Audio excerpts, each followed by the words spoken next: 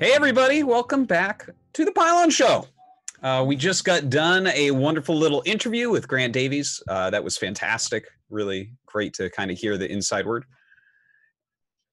And now we have CatZ joining us. CatZ, how are you doing today? I'm doing great then. How are you? I'm fantastic. A little bit jet lagged. These are my pajamas that you see me wearing right now. And I have a hat on because I woke up and went directly to my computer. But yeah, still wearing the same shirt as well. So. I was going to say, I've been wearing this shirt for almost an entire week. It has not left my body. And at this point, it may very well be bonded to my skin. So I'm glad that we all have this in common. Yeah, we live an hour and a half apart and I can still smell it. All right. Let's quickly go over the sponsors of the Pylon Show and then a little roadmap of what we're going to be looking at here today. So first off, matcherino.com/ThePylonShow. Our code this week, if you would like to contribute to the show, is Pylon. Wait, no, code this week is cookie. Sorry, it must be National Cookie Week. There you go. What is your guys' favorite cookies? I'm a white chocolate macadamia nut kind of person. That's wrong. What about you, CatZ? That sounds decent, actually. Chocolate macadamia, isn't it one or the other usually? No, it's just white chocolate macadamia nut. It's just like a classic cookie. Yeah. Either that or I'm not huge on cookies. Really fancy. But that sounds pretty good. What's yours then? The correct answer is oatmeal raisin. It is the greatest cookie. That's the most boring dad cookie of them all. Like, you have to go to bed by no later than 9:30 every night to like that cookie. I wish I could go to bed no later than 9:30, but GSL keeps me up later than that quite often, unfortunately. But guys, type in cookie on our Matcherino page, and you can help us out if you'd like some mugs and hoodies and whatnot. Definitely check that out there. National Cookie Month. That's kind of a funny month to have for National Cookie Month, considering on the last day of the month you get so much candy. Okay.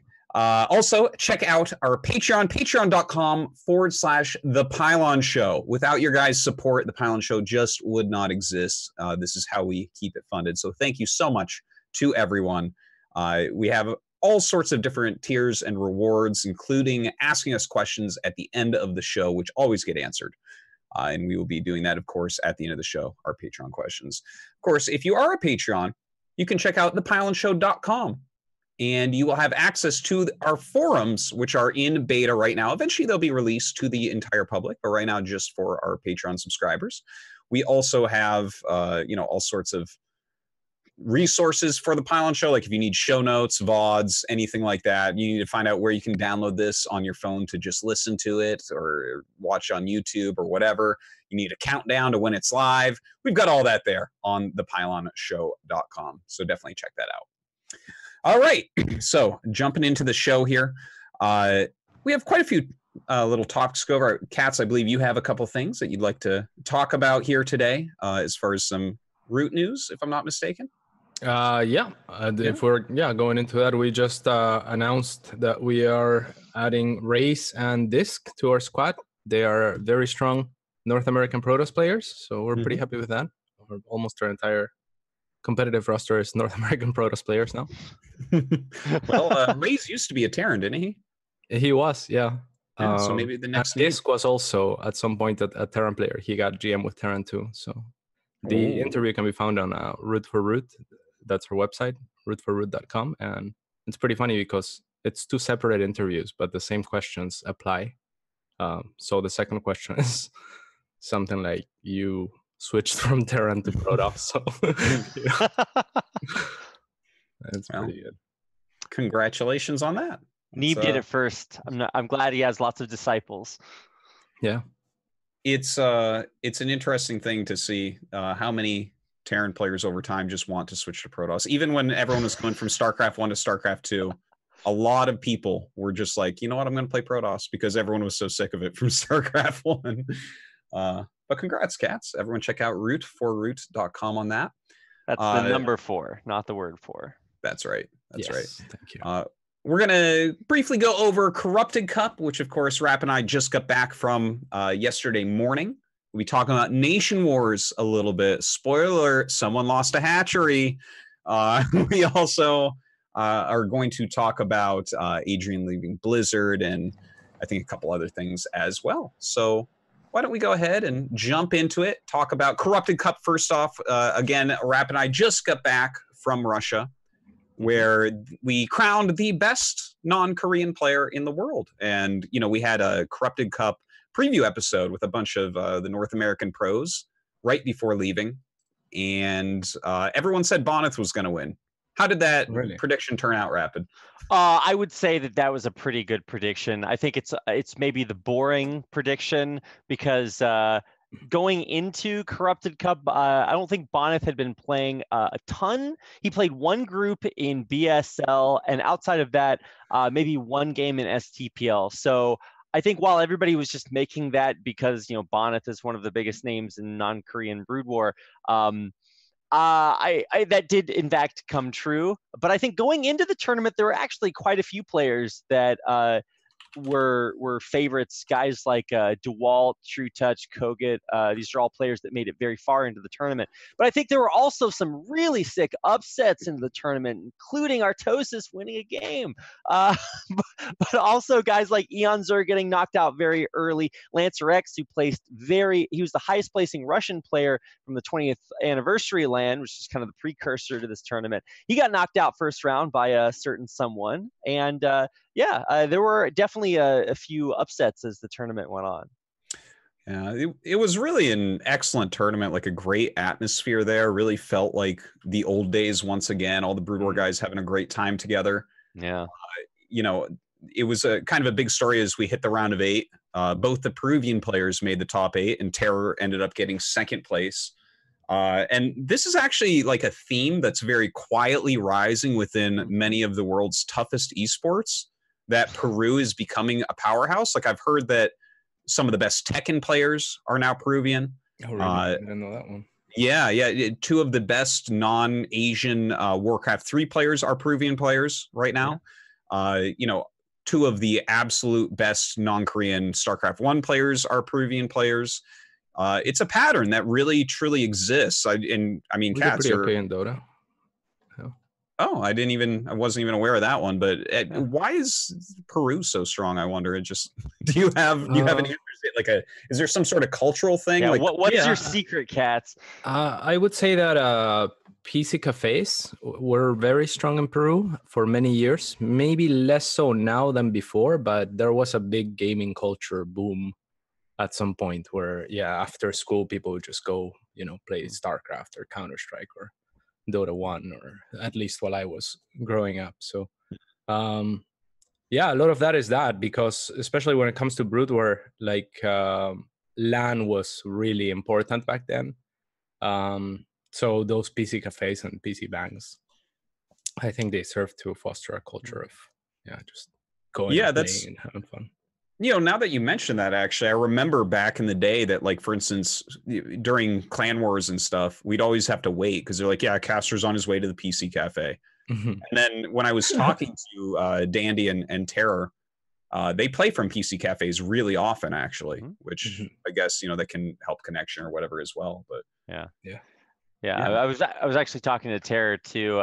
So the way the internet works in Peru, and maybe you can echo this, CatZ, is that it is it's very heavily monopolized. So if you want, for the most part, the internet connection is relatively poor across the entire country. Obviously, if you live in like Lima or like a major city, you're gonna have more options there.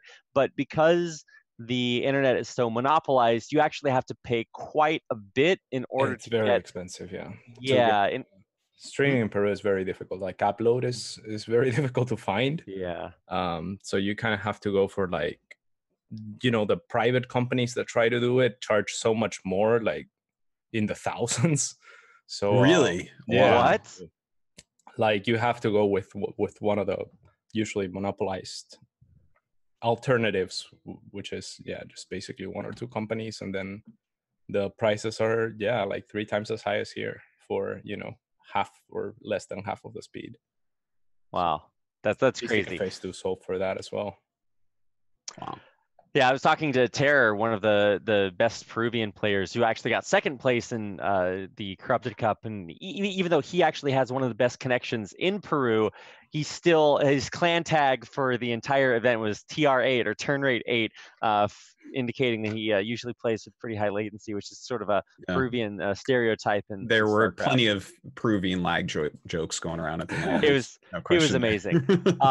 But just to kind of rewind back to actual like Corrupted Cup conversation, if you guys didn't hear about this tournament, then you missed the last episode of the Pylon Show, so you can go back and watch that and then laugh at them for their wrong predictions. But you guys mostly had some right predictions. But if you don't want to do that, it's like Artosis said earlier, the best non-Korean players coming together. And what was so cool about it is like, well, the tournament too, but is getting to see one of the only opportunities that happens each year of the international StarCraft 1 community to come together and share like builds. One of the coolest things that I experienced during the tournament was just to go to the player area and hear players from all over the world. We had players from Kazakhstan, we had a Vietnamese player there, all these crazy Russian players that are just so good.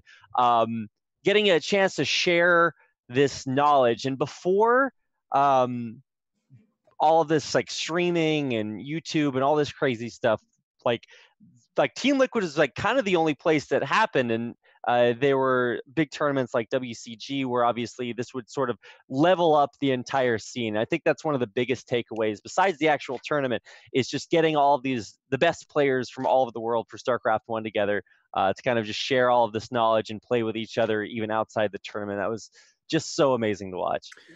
Yeah, that's always very fun about the live events. It's something that I guess unless you're there, you don't get to experience. I mean, there's no way for me to have more fun than to sit there and talk about TVP builds with Koget, for instance. That's the highlight of my year, basically, is, other people who take the game seriously and know what they're talking about, discussing opening build orders and things like that. But yeah, the tournament was amazing. They've already confirmed Corrupted Cup again for next year, so that's going to be awesome. And Rapid, do you have the VODs up on YouTube? I do. I just uploaded the VODs to YouTube. It was a brief break in day 1, so there's a 2-parter for there. But the link to that should be either, if it's not in the show notes, then I'll post it in chat here in just a second. But essentially, this was one of the cool parts of for me going there, because I wasn't going as a player. I was going as a person who grew up watching all kinds of these tournaments happen, whether it was WCG or a few of the earlier international Brood War tournaments. I was never able to be a part of any of those in person. So for me, this was such a huge opportunity to be a part of something that I grew up watching, but kind of disappeared by the time I really got into esports. And so I got a chance to meet all these great, amazing players and Artosis, and also have a chance to broadcast this for everyone else. And what was so cool about being a caster for Corrupted Cup is that I got a chance to broadcast it in English, but we also had it broadcast by 2 Russian language streams, a Spanish language stream for the Peruvian audience, and we also had a Polish language stream broadcast by Zero. If you don't know who Zero is, he's a big Brood War tournament organizer. He runs the BSL as well. And he had some of the craziest production I've ever seen. He he did a video call with his phone so he could go out into the player area and do live interviews with the players. He had some custom overlays and stuff. It was incredible.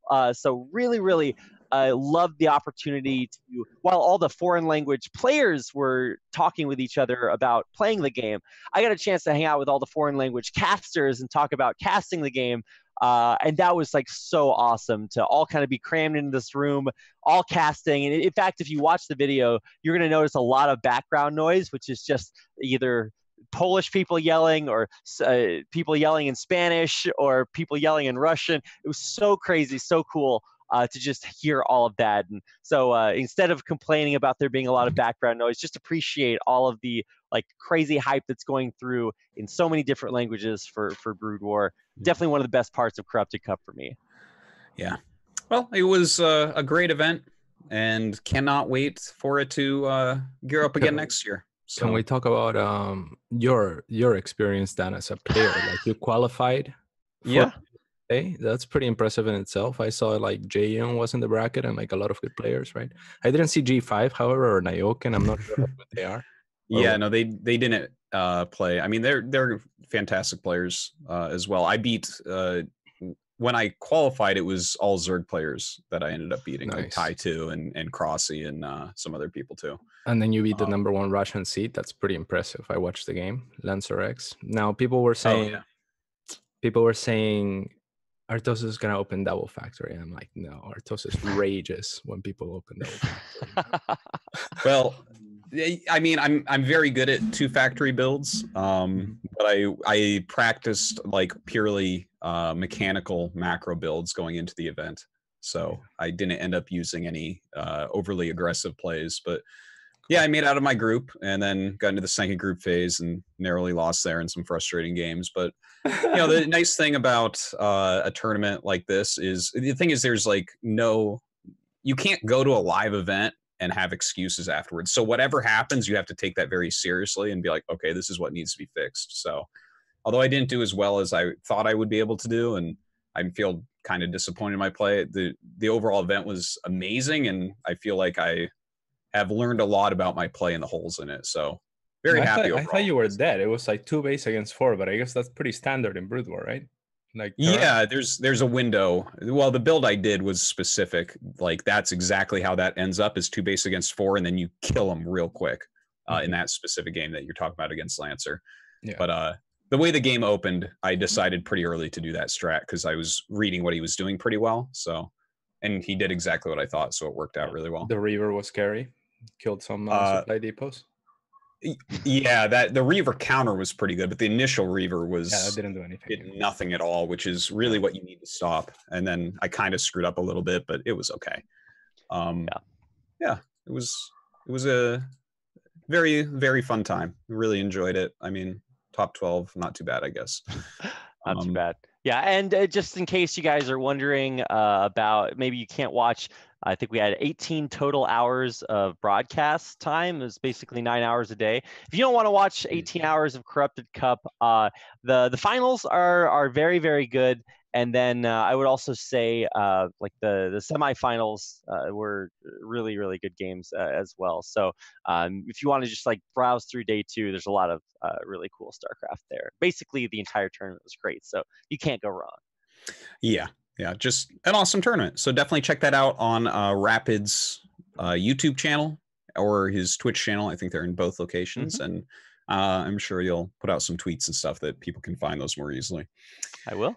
All right, well, let's switch over into some StarCraft 2 Nation Wars, because obviously we had the Nation Wars go forward. And I did hear a rumor about someone killing someone else's hatchery. I believe we have a clip for that. Oh, God. Have you seen the clip, Dan? Or just heard the rumor? I heard a rumor. I didn't see the clip. Oh, you must see the clip then. That's great. Gonna pull it up 1 second. Okay. It's being pulled out. That's right. Yeah, we planted the clip, and it's about to grow into a big, beautiful clip tree right before our eyes. What type of tree? A eucalyptus? Matt, if you could nothing there. Hang up Artosis right now. I was excited. You nailed the joke earlier, Rapid. It was very impressive. What was it on? I forget. Did I? Nailed it, yeah. Well, in the interview with I'm so proud of myself for nailing that joke. Yeah. Okay, well, let's watch this clip. I'm pretty excited. Oh, this is the top 5 place. This one's the top. We could talk through it if you want to play the video. Okay. All right. So, CatZ, I mean, obviously I'm looking at this bracket right now, and I see that not only did you go ahead and defeat the Mus0. Oh, wait, no, that's the wrong bracket. I did. No, that was the guy you beat, right? Okay, so like on screen right now, that's no regret. Doing the build that I made for a laser. This is the top 5 place of H2. Oh, okay. And this is now Ion Jin doing it against Nice. Wait, he did the same. then Oh my god! Everyone was doing the same build, and I was really sad because I wasn't watching these games. Okay, like this build I actually also gave to Su, and he used it twice in the Chinese league against I don't know who on Hero, and Hero barely stopped it. But Su was hitting at like 350. These guys are hitting at like 330. I can hit at like 310 now, so I thought the build was pretty optimized. I optimized. This is now me failing against Has the same build. So, but by the time I was executing on this build, everyone was doing it and I wasn't aware. So it's so popular that everyone just has the pylon where they need to have it and just have proper responses to the build now. So on the ladder, I never lost with this build pretty much, but now apparently everyone was doing it. And then when I listened to the casters, they were like, yeah, we were expecting CatZ to come up with something, but he was just doing the same thing as everyone. I'm like, I mean, it's my thing, you know? Like I just wasn't aware it had spread as much as it had. Oh, that's awesome. Yeah. But I almost wish I didn't share it, and then I might have beat Has too. But yeah, that was great. Nation Wars was a fantastic experience for me. So yeah, I love this highlights because four of the top 5 plays are me, and it's Is that the official highlight reel where it's just a bunch of it's just bunch of CatZ builds? It's just CatZ builds. Yeah. This was a game against Nice. Nice is, you know, I think one of the better Taiwanese players. I was very happy with him. Yeah, no, he's quite strong. Well, you ended up killing a Serral hatchery, right? I've heard about this, but I haven't seen it. Yeah, you're gonna see it. It's the next clip. That one's my favorite. Okay. Oh god. So for the Serral hatchery, if you wanna, if I may quickly toot my own horn here, I actually didn't have any builds in CVC that are like very unique or anything like that. And then I was playing Serral, you know, or I was expected to play Serral, so I came up with it like an hour and a half or 2 hours before the match, and it's this clip. So watch it, then I think you're gonna enjoy it. Watch it. Mr. Big Brain versus biggest Mr. Big Brain. Okay. So the Evo block actually makes it so drones can't get the full surround, and but can't he drill towards the top gas there? He has to make a gas first, and that's where the Mr. Bigger Brain comes in, because the second game. Oh yeah. Yeah. So the second game he prepares, and he has a drone by the gas upon seeing the drone, and then he drills. So that's the next the clip that follows this is his response. He adapted very quickly. So here it goes. Of course, this is a longer. Hogs in the chat, please. I love it. This is see the gas now. He's making it. So he makes the gas to drill the drones, and he just like figures this out in the span of like minutes. Yep. Damn. So that was brilliant by him. But there's ways to bypass that, as the #1 play is an interview for some reason. But there's ways to bypass that, because the tell is that they see the drone coming, right? So there's ways that you can hide the drone. But again, like I came up with this like 2 hours before. I tested it twice against Vive, and it did good enough, so I brought it out. No, that's super sick. Well, the next iteration, you're supposed to take his gases while rushing his hatch, right? I think you just hide the drone, and then the drone arrives late enough. Like, I don't think you can take the gas as a response, because it's on the other side if the drone just appears there. So I think that's... And then if the gases happen to be tucked up against their... Yeah, there should be maps where the gas response is just not a thing. And I'm sure there's other ways to go about it, but I think this is probably the most reliable way that you can stop it. It's been working pretty well on the ladder whenever people don't just pull first against me every time. Well, congrats. It looks like you had some great results there for you personally, although Peru unfortunately falling out in 3rd place. Ryu, does he have dual citizenship with Italy, or does he live there? Apparently so. Yeah, that was disappointing that he signed up for Italy, because he's actually probably the best Peruvian player. He's like 6.1, 6.2. I try hard against him on the ladder though, and the last qualifier I actually beat him as well. But he's you know, much higher MMR than me, so he's it would have helped if he was on Team Peru. We might have been able to bruise some more people. But yeah, it is what it is. Okay. I don't know how much of Nation Wars you guys caught. Obviously, Rap and I were traveling this past weekend, so maybe missed a little bit of it. Anything stand out? Rainer killed France. That was awesome. That's pretty sick. Yeah. Yeah, he's very, very strong right now. He's in Korea now. I think he's #1 on the ladder. Number 1 on the ladder in Korea. Damn. Yeah. And Scarlet is #2 actually. So that's pretty awesome. Dark's gonna step it up. Yeah, a little bit. And then there's the Soul versus Sort of. For anyone that didn't watch that match, that was one of the best, maybe my favorite CVT of the year. That was just amazing. Really? Yeah, those are maybe 2 of the most mechanically focused European players. They're just very, very strong. They don't miss a beat. They click super fast. They click everywhere. And it was crazy. Like, it was impossible to tell who was winning. It was just very back and forth. Tit for tat, one kills an expansion, the other one wipes the army, kills their expansion, army wiped, kills their expansion, and just it went on like that for a while. So that was a brilliant game. So that game was awesome, but what is it with like Zerg players and all kills? Because Rainer all killed for Italy, and then Elazer, right after that game, I was like, wow, this is so sick. Wow, sort of, spoiler alert, sort of wins that. And then Elazer comes back and all kills Sweden. I was like, oh, okay, well, I mean, sort of won like the hard game of that series, and then Elazer's just like, okay, well, none of that matters anymore. I'm just gonna kill everybody. I mean, Elazer's just I think the best player in that clan war, and Rainer arguably only maybe Petit Drogo can beat Rainer, but outside of that, I mean, the guy's #1 on Korea, right? So he's pretty powerful as well. Yeah. I think I didn't get a chance to watch too many of the games from, I guess that was the round of 24. But I was still pretty impressed with like Croatia beat Australia, and for the most part that's Goblin, the big Croatian player, who really stepped it up. So glad to see him. What's his the sidekick? What's his name? Blask. Blask. Yeah, I had never really heard of Blask too much because I didn't watch a lot of European StarCraft 2. But I was watching this guy. I was like, okay, wow, this is legit. But everything else kind of made sense to me. I mean, even that, I would argue, Croatia's probably as strong, if not stronger, than Australia. So yeah, I think there were pretty much no upsets for the most part. But yeah, Blask has been stepping it up. That's exciting. Goblin is always on and off. He doesn't play.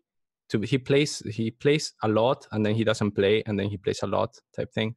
So he kind of falls on and off, and he's a very smart kid as well. So he's very he adapts a lot and has like his own style and build orders, and that's just kind of bound to be hit or miss.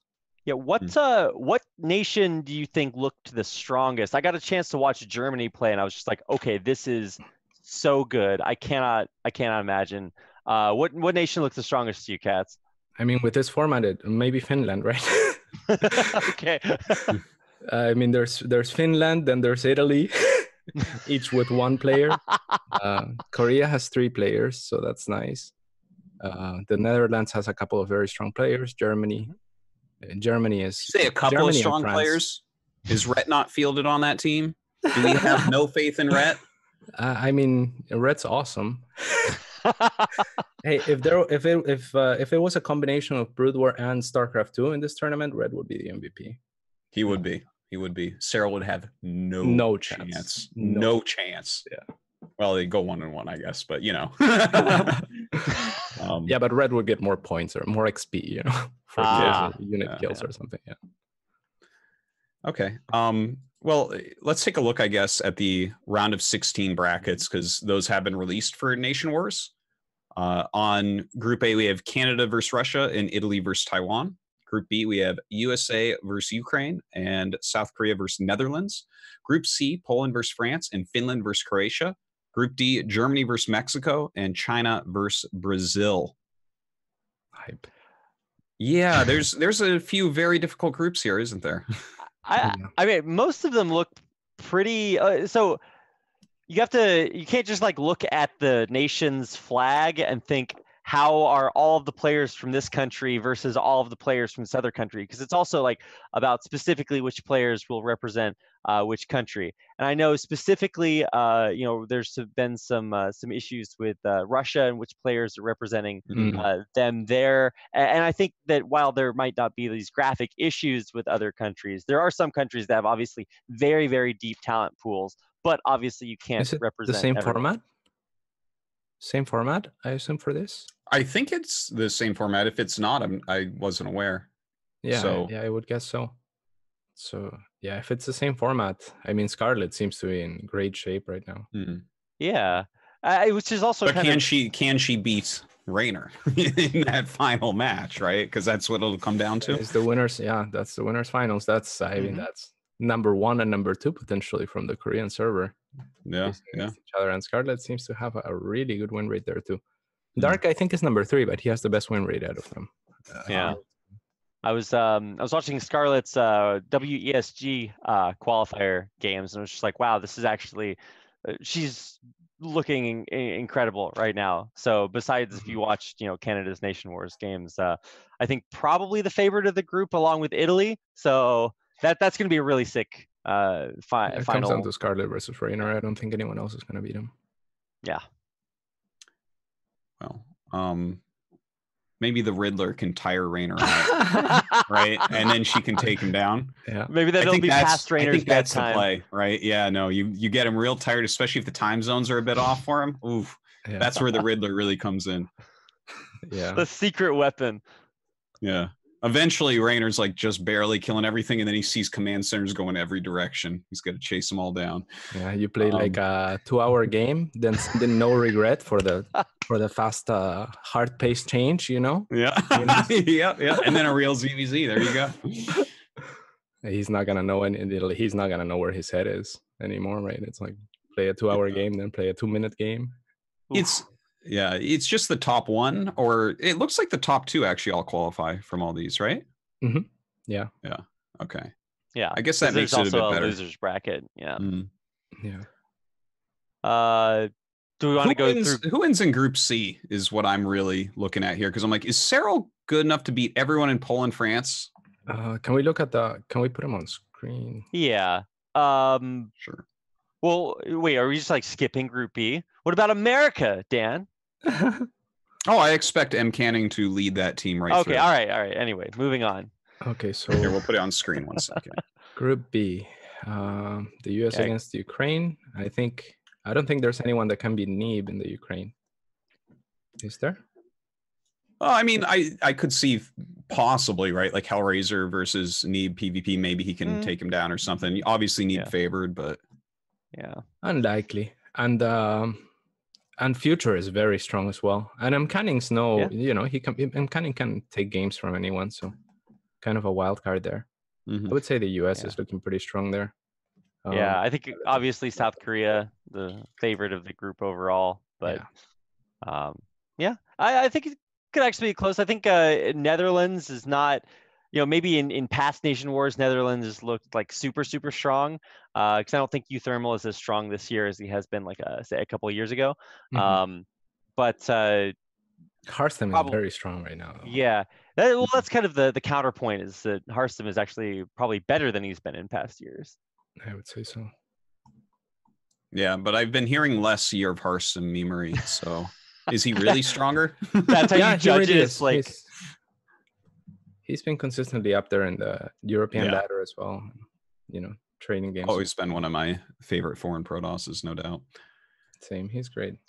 Yeah, so your question for Group C, yes, my question stands: is like a laser just gonna body this group, or because when I look at the actual lineups, like the France lineup and the Germany lineup are my favorite lineups through the whole tournament. Like both those look very, very, very strong and balanced. Yeah, but then of course we got like Raynor on Italy and Cyril on. I think France will be. Not to speak poorly of their teammates, but I think Petit Rogo matches up well against the laser. I think that Clem matches up well against the laser. Yeah. I think France in general is just really strong. So anyone can beat a laser, and then then there's a little bit of a drop off from there. I guess Sol is really good, but he doesn't really tend to perform that well in tournaments. He's so mechanical. He has a very linear approach to things, and in tournaments you can really abuse that. Whereas on the ladder, you want to practice, so you're like, okay, make your 9 command centers. No, that's exactly the way that I view Sol as well. Where if he adds a little bit more depth of strategy, then he'll be just monstrous. Like one of the players that you're looking at to possibly get to BlizzCon next year, for instance. Yeah, but I mean, his mindset itself, like when you talk to the guy, like he thinks about in terms of what's best, like how many units is best, like 9 CCs is best, or like, it's just, he has such a methodical approach that I think that's bound to be limiting, but that's also the source of his very strong mechanics, because he does the same thing every game. I think that group, obviously, Cyril's going to be the favorite, or Finland, I guess I should refer to them by nations, but for me, it's going to be really cool to watch. Probably like either Poland or France, I think, can make it Croatia kind of an underdog. But I would say watching Elazer play in the round of 24, he just looks like super on fire. And I remember the finals of GSL versus the World was Elazer versus Cyril. So if we have that matchup happen at any point, that's going to be super sick. I think we're probably going to see France versus Finland in the winners finals. Okay. And I mean, for me, that's super exciting to see Cyril run through the gauntlet of France, because it is so powerful. Like each one of those players, like Marine Lord played an amazing game against Cyril just in Challenger recently, right? Like could have gone either way. I thought he was going to win. Most players thought he was going to win in the chat. Then Clem is, is up there in MMR, just like trailing like just 200 MMR behind. Same for Petit Drogo. So I think that's going to be awesome if it happens. Yeah. Well, what about Group D here? It seems like Germany, no matter what, should be able to top 2 this. But from the other 3 countries, I almost kind of just feel like Mexico should do pretty well. Like Cham and Special are obviously so strong. What are you guys thinking? I think that Special can upset Germany right by himself. Yeah, it's possible. It's a good day. Yeah. I don't think there's anyone in Germany that's super favored against them. I think they're all like even-ish, if not major above everyone, maybe even with Showtime. And Cham can also upset, like he's, he trails like 200-300 MMR below the whole of Team Germany. I think he's very strong. Jim Rising, I mean, he's definitely going to show up. What a thing to say about a player. It's like, I believe this player will play StarCraft. And I'm like, well, you might be onto something. It's like he's actually got very strong CVC, and the thing about Jim Rising is he's completely unpredictable, because he'll just do things that don't make any sense. So it's like, if you're one of a Lambo, a very, very strong thinking player, you might mind game yourself against Jim. Okay, well, I think that's a pretty good preview of the Nation Wars. Thanks, guys. Definitely, everyone check that out. You can check out nationwars.tv to continue to follow this forward. Such a fun event each year. Before we jump into our next main topic, there are a few things. We'll have the full This Week in StarCraft stuff gone over at the end of the show, after the Patreon questions and everything, and we close out. But there are a few announcements that we wanted to do that were kind of time sensitive for some community stuff going on. So first up there is the Alpha SC2 Team League. The registration for the NA and EU scenes ends on October 23rd. So that's like before the next Pylon show, basically. So if you want to play an Alpha, the Alpha X SC2 Team League, definitely do check that out. That's at alpha.tl, alpha.tl. And of course, this is all within the show notes as well. We also have the Diamond League from Duddles, and the registration is opening up for player and captains. And so definitely go and check that out. I'm not going to read out this URL. It's very, very long, but if you're interested in that, definitely go sign up. And there's also La Espira. Am I saying that right, CatZ? Close enough. La Espira? Espira, yeah. That is, of course, it's like the Pylon Show in Spanish. So I'm sure it's a great show. Check it out. They're talking about Nation Wars balance and why lo que se viene. whatever that is. Y lo que se and what's viene. coming? Yeah. And what's coming? Yeah, that's what I said, guys. I mean, come on. Wilo is the cousin to J-Lo, by the way. We also have from the Australian Esports Federation that SC2 LAN event that did get put off because of the Super Tournament. It has Estrella, Namshar, Solar, and Probe. And that is coming up this weekend. It starts in 2 days. So you definitely want to check that out. $5,000 on the line down in Australia. Some really great players there. And of course, the New York City LAN #2. That's also in 2 days. It's a Brood War tournament in New York City. Tons of the top players like Tai2 and Nyoken are going to be there. I think Models is going to go down. There's lots of good players in the Northeast. So if you're in that area, definitely check out the New York City LAN, whether you're going to play or just spectate. It's awesome. So again, all those can be found within the show notes. Speaking of which, CatZ, you had something about Tespa that you were casting? I am casting Tespa on the weekends with Cold Terran and Awesome Sauce. Mm-hmm. Yeah, that's pretty much the TLDR. But yeah, Tespa's always been Tespa. It's less than optimal play most often. So there's a lot of room to learn. There's a lot of missed matchups where you get diamonds playing against grandmasters. But it's kind of fun because you get to pinpoint all the mistakes that make the difference there very clearly, very easily. So I think it's a good opportunity to learn. It's not the most exciting cast for me in particular. It's like I'm casting and I'm like, oh man, it feels bad. But I like to share insights and knowledge and with the players as well. So yeah, I think that's a great way to learn about StarCraft. Like you can watch GSL, for instance, and I'll try to point out little things that they might be doing wrong, but there's going to be like far fewer of them. It's not going to line up with your games as much. There's more mind games going on and a lot of builds that are based purely off execution, which are, you look at that and you're like, well, I'm going to do Zest build. It's like, you're not going to do Zest build because it's based off execution. You can't do that. Whereas something like a collegiate league is going to be more much easier to learn from. Yeah, it's very clear a lot of the time, but there is some good matches as well. There's some good players, so those are always exciting. And as the weeks progress, the games get better as well. All right, well, definitely everyone look at that. Okay, we have a couple more things to jump over to. The BlizzCon groups are out.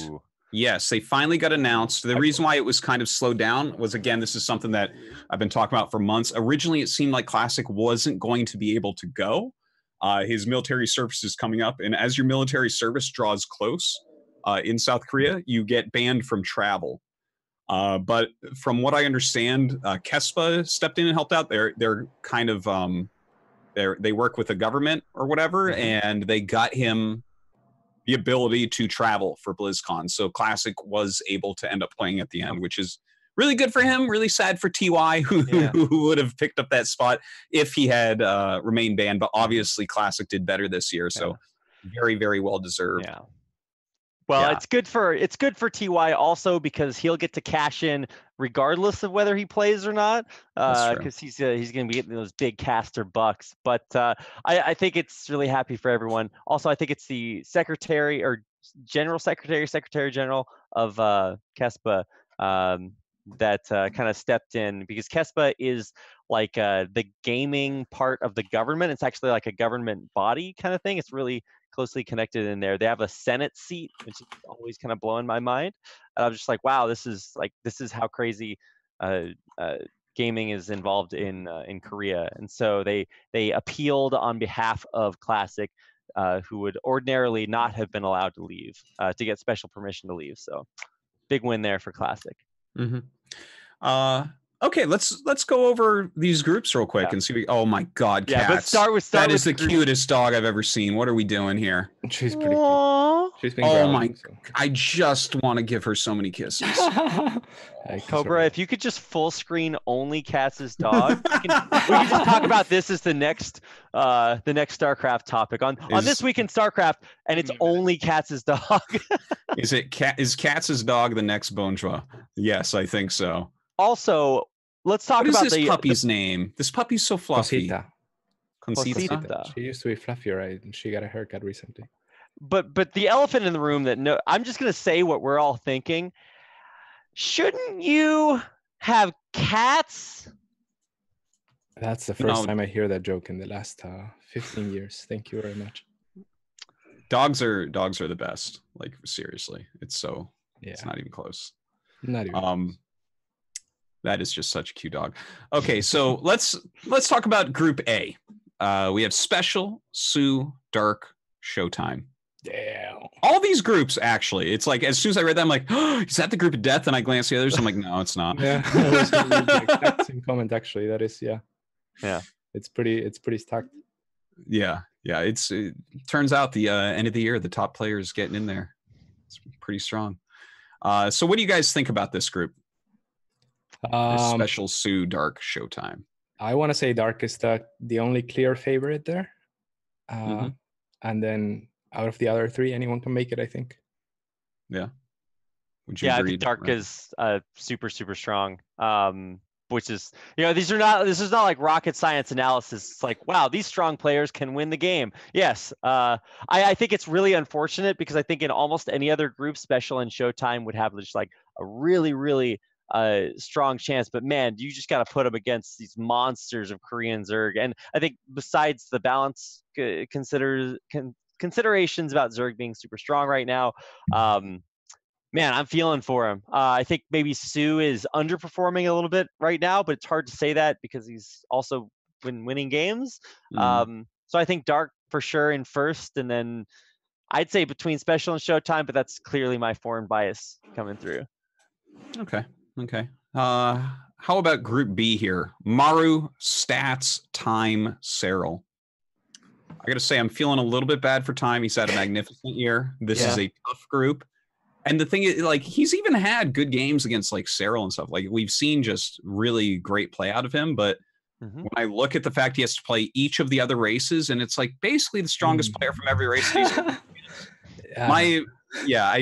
I'm not feeling Time too heavily for this group.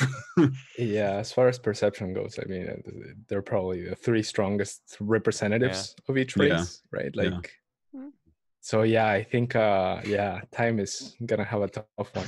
But I mean, he could upset. He could beat any one of them. Like, he really overperformed the last WCS event of the year. So it's like, I don't know. I think obviously the underdog, but like good luck throwing your StarCraft bones or whatever arcane eldritch way you want to predict this group. Because holy.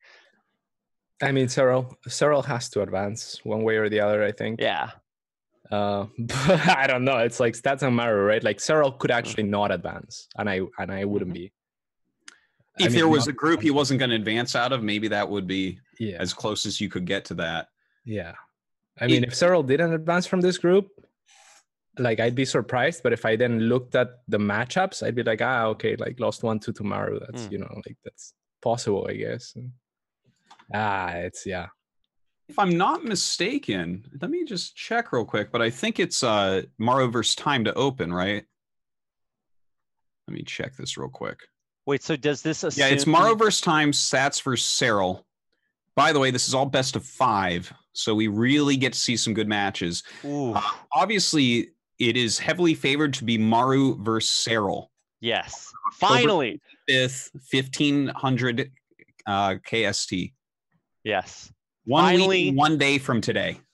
I can't believe that we've had to wait this long for Maru versus Cyril in BlizzCon. Like we were obviously robbed because Maru decided to go 0-3 to SOS last year for some reason. I don't know why that needed to happen, but okay. But now it makes this year so much more epic.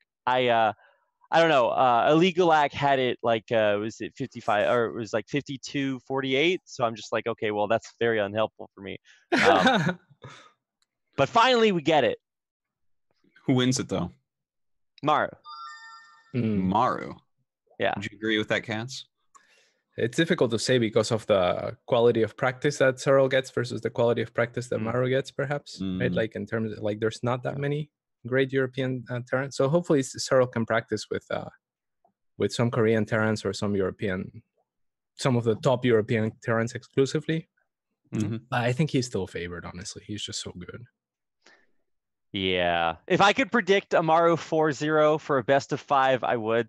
And you can see my logic from my previous Pylon shows. But I think I don't know. It could obviously go either way. And I think the fun of that is going to be watching the games, not predicting the games. Predicting the games, some people get really into that and just like, okay, well, you're really cashing in early on this one.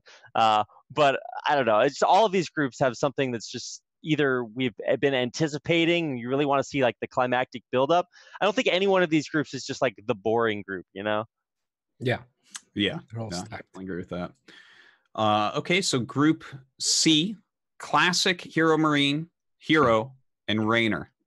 This one's pretty nuts as well. That is, I think that is about as hard to predict as anything, really. Well, that's like technically, Dan, yeah. if you run the illegal act numbers on every single group, which I thankfully have done, Group A is actually the hardest group to predict because Illegal Act predicts 3-2 victories between every single member in that group, including the finals.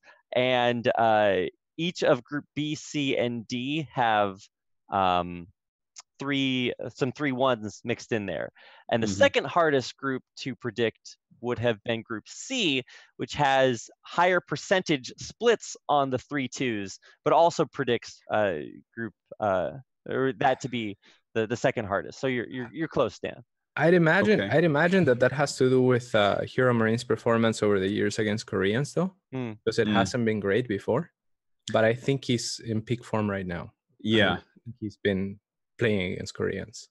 His steady progression, I think, is going to hit a break point that a program like Illegal Act can't foresee, where it's like it's just his base is getting higher and higher and higher and higher. And like eventually he will hit the level where he starts actually just killing everybody. I think it might surprise a bunch of people when it happens, because he'll go from, like what, 40% versus Koreans to like 60 just suddenly, but bigger and bigger. It's coming. I don't know if it's going to be at this BlizzCon, but it could be. Yeah, it could be. I like to think maybe matches poorly against Hero though. Like Hero is such a strong aggressive player, whereas Classic is more macro oriented, and so is I think that's where Hero Marine's like strength lies in the macro game. Like he doesn't miss a beat. So I think it's gonna be and I would hate to see Rainer not advance. He's so strong right now, but this group is scary for anyone, I think. Yeah, Hero, from what I understand, is top 1 or 2 PVZ right now. So if someone's going to kill Rainer in that matchup, this is actually like the best bet maybe in the tournament to do it. Yeah. I think a lot of people look at this group and they just assume that Rainer will make it out because he's just so good. And a lot of people are just like Classic fanboys because of the difficulty he's going to have getting to BlizzCon, and now he's here. But I don't think that it's wrong to predict, Rainer and Classic as technical favorites. But I don't know. I'm still in the immortal words of Bonnie Tyler, holding out for a hero. I'm not sure which one though. Yeah. Honestly, like looking at the groups, I almost feel like this is the worst group that Rainer could be in some ways, with the differences in players and stuff. It's kind of funny because he is someone I would just suspect, because I feel like he is like a top 8 player in the world. But easily, yeah, I look at this group and I'm like, oh, that's actually like in a very weird way, very tough, even though you don't look at that and you're like, oh, I see the BlizzCon winner in there. But still, I see players that can kill Rainer in there. Yeah, definitely. Yeah. Classic versus Hero, I think, is probably favored for Classic. Like this whole thing, when I think of like play styles and how they match up against each other, it's so weird. Like it feels like someone will beat, they will all beat each other type thing. Yeah. Yeah, it does feel like that. Absolutely. I think a lot of people are considering only the skill matchups and not the true matchup, and that is the meme matchup, in which Big Gabe topples everyone. Big shout out to was it Vorzov for that meme that Cobra showed there on screen. That was top tier. What are the starting games for this? Who versus? So the starting games are Classic versus Hero Marine and Hero versus Rainer. Okay, so I'm gonna predict that Hero upsets Rainer. Yeah. And Big Gabe upsets Classic. I could absolutely see that. I could Yeah. absolutely see that. Especially like Classic's PVT style generally against what Hero Marine does, because Hero Marine's so solid and Classic looks for holes in the like early game. Yeah. Yeah, I could absolutely see that being the case. And I think after that, then Raynor still qualifies.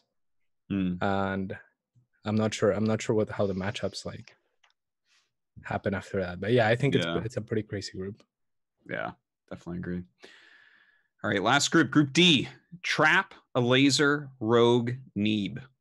And that's who they play to. It's Rogue versus Neeb, and it's Trap versus a Laser. Yeah.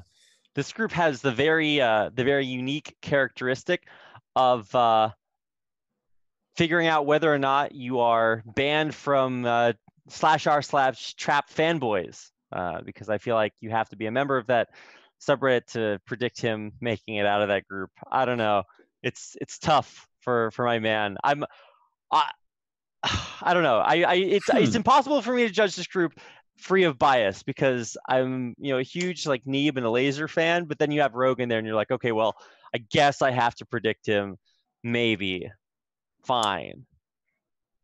It's kind of funny because a Laser and Rogue are very, very, very different Zergs. So you have to bring kind of different styles against them. Like, for instance, if Trap opens with his standard Stargate stuff against Rogue, like, no, you're dead. Get out of here. If he does it against a Laser, I'm more willing to see that possibly being okay, because I generally consider a Laser slightly more aggressive, less late game oriented player, whereas Rogue just wants to build drones. So yeah, the Oracles will allow that. Yeah. Yeah. And we already know that Kneebone's Trap. We've seen that years ago. Oh yeah. DAE Kespa Cup. Yeah. I'm going to say Rogue and Neeb probably advance here. Rogue and Neeb. Really? It's a difficult one because they match up. They match up first, you said? Rogue versus Neeb? Yes, that's right. Yeah. That was... Man. Do you remember that match from 2017? The only player that could beat Rogue in a macro game was Neeb that year. Nice. It was crazy. Imagine voting against a Zerg player to win in a group. You guys are not playing the meta these days. Well, we're ahead of the meta. Yeah, even if I'm wrong, at least Reddit will agree with me. So there's my true victory in the end. All right, guys, who's gonna win BlizzCon, do you think? So I mean, Cyril. Yeah. Well, I think Cyril's ZVZ is good enough that he'll do it, right? Yeah. I would say probably Dark Cyril Finals is like my illegal answer is Cyril too, because he does have the statistical advantage when it comes to inevitably being the BlizzCon champion, but it's 0.6%. So I don't know how much you can read into that one. 0.6% versus Dark? Yeah. Oh, really? Dark usually gets smashed by Rogue though, right? In CVC? I think that's like the sword, axe, spear triangle. It's like one of them does smash the other.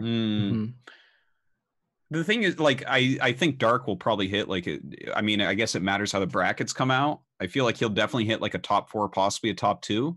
Yeah. But I think Cyril and Rogue are just better ZVZ. So I think one of those two is going to win this year. I really get the feeling that it is going to come down to which of these macro Zergs is best ZVZ. Yeah. And I mean, Cyril has shown it, but Rogue seemed pretty confident. He said that Cyril can't match up or something like that, right? Like in the late game, he said he's the real macro Zerg. So I mean, that's a big statement. I think he's wrong as hell. I just want to point out that this does qualify as the Artosis curse, robbing us of another Cyril back-to-back BlizzCon victory. So thanks, Dan. Well, we got to make sure someone who won before wins again, because we can't have too many different champions. It's really important. Okay. I think that's a pretty good little preview of what begins next week. I believe actually exactly almost to the minute 1 week from today. It's very close to the minute.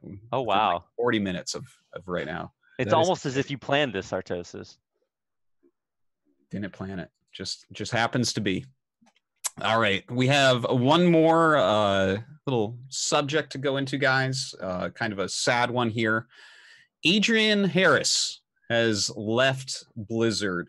For those of you who do not know who Adrian is, Adrian has been one of the top people in StarCraft esports for a very long time now. He came over during the IPL acquisition, if anyone remembers that. Like, he used to work for IPL. IPL got bought out by Blizzard, which I remember at the time everyone was like, huh, that's kind of weird. It doesn't seem like IPL is necessarily doing that well. But Adrian was kind of like one of the big standout stars that came over from that and rose through those StarCraft ranks rather quickly. I believe he was called the WCS commissioner. I never really understood that particular title. I'm not really sure what that means. Like, it almost seems like a wrestling term or something. A commissioner, he comes out and draws balls, but he does so much more than that. Oh yeah. He was basically the first in command for StarCraft esports, right? At this point, like, he was under Kim Pham until Kim Pham started like heading multiple esports divisions instead, and then it was basically him that took over for the most part. So big deal. Like, I think he was under Mark Olberts for a bit, and then had to take a bunch of that responsibility when Mark was let go, and then under Kim. I'm not sure if they were like, maybe they were parallel rather. I think Mark was more on the side of production. Yeah, you could be right on that. I don't think Mark was as involved in esports in itself, like actually drafting. Well, I think with some of the titles that people have, it's a little bit misleading when you read the title, because everyone kind of does so much over there, and that's definitely something that I can vouch. Adrian was doing everything for a very, very long time. Yeah, especially, well, the thing about Adrian that always really impressed me was that besides being a fellow super tall white dude that I always identified with him, he was covering. You looked up to him? Oh, actually, I looked very eye to eye with Adrian. Oh, Thank really? you. Okay. Thank you. We're gonna forget that 1.25 inches he's got on me, but the he was actually covering for StarCraft 1 esports for quite a while as well, and he was just like the guy for everything. I remember I talked to Adrian at I think it was GSL versus the World, I forget, but I was just like, so what is your job? And he's like, okay, so he goes over it, and then because there were less people working in the department after time and time, I was like, so Adrian, who do I need to talk to about this thing? He's like, that's me. I was like, well, yeah, but what about this other thing? He's like, that's me too. And I was like, okay, wow, you actually just kind of do everything. Not to discount the other people that work in StarCraft esports, but like, damn, this is like the guy. Yeah, I mean, Kerry and Kyle do a lot too. But I think, Adrian has a lot of decision making too. There's a lot of filters when it comes to Blizzard. It's a lot of voices usually for decision making. And there's still some fantastic people left that'll be filling the Adrian void, but there is that kind of sad feeling that we keep seeing these people that have been around for so long that have really shaped what we have within StarCraft that are leaving. I don't know. It's I guess, I mean, I'm happy for all these people to move on with their careers and do what they want to do. You know, that's an important aspect of life. You can't just stay somewhere forever because Artosis wants you to. But there's some sort of sadness there, I guess. Yeah, I mean, there's a concern to be addressed perhaps as well, right? Like, a lot of people think this is the end of StarCraft esports or whatnot. Like, that seemed to be a pretty prevalent sentiment in the Reddit thread, for example. Like, the first most upvoted comment was something like, "We're fucked, aren't we?" Like, I don't think we are. I think from what I've heard, from what I know, chances are pretty high that StarCraft esports, like backed by Blizzard, continues on for upcoming years. So I wouldn't be freaking out too much. I would also say, while we're talking about Adrian leaving, because that's like the topic, there's still like an entire StarCraft esports team. Like, there's still a bunch of people working on them. I think Carrie LaRose, I think Maynard said that in chat as well, is kind of the guy who's like assuming a lot of this, the mantle. But it is still a huge loss because he just was the guy doing this for so long. So it really does hurt to see him. Carrie's great. He already had a lot of shared responsibility, I think. Carrie's been doing a lot for a long time, no doubt. But kind of, I guess, congratulations on your future, Adrian. Will be well missed within StarCraft. Kind of a down point in some ways, but happy for him again. Yeah, it's going to be a huge up point somewhere else. And, there's no rule that says you can only like StarCraft. So for everybody else that works on, or that likes whatever it is that Adrian works on next, that's going to be pretty badass. Yeah, that is true. Where we lose, someone else gains. All right. Yeah, I guess that about does it for our main topics on the show. And I think we're going to go ahead and jump into the Patreon questions. So let me pull those up just a moment, guys. Let's see here. Don't take take all the time you need, Dan. I'm just staring at CatZ's puppy. I know, it's so cute. It's so cute. Okay, so as far as the Patreon questions, guys, go, of course, if you want to leave a Patreon question, go to patreon.com/ThePylonShow, sign up, and you can leave them on ThePylonShow.com. Okay, so last week, there was a question about this whole, the Blitzchung predicament within Hearthstone, Blizzard's reaction to that within the Patreon questions. That was something that had broken less than 24 hours before, so I put it off to this week, and we have questions within here right now.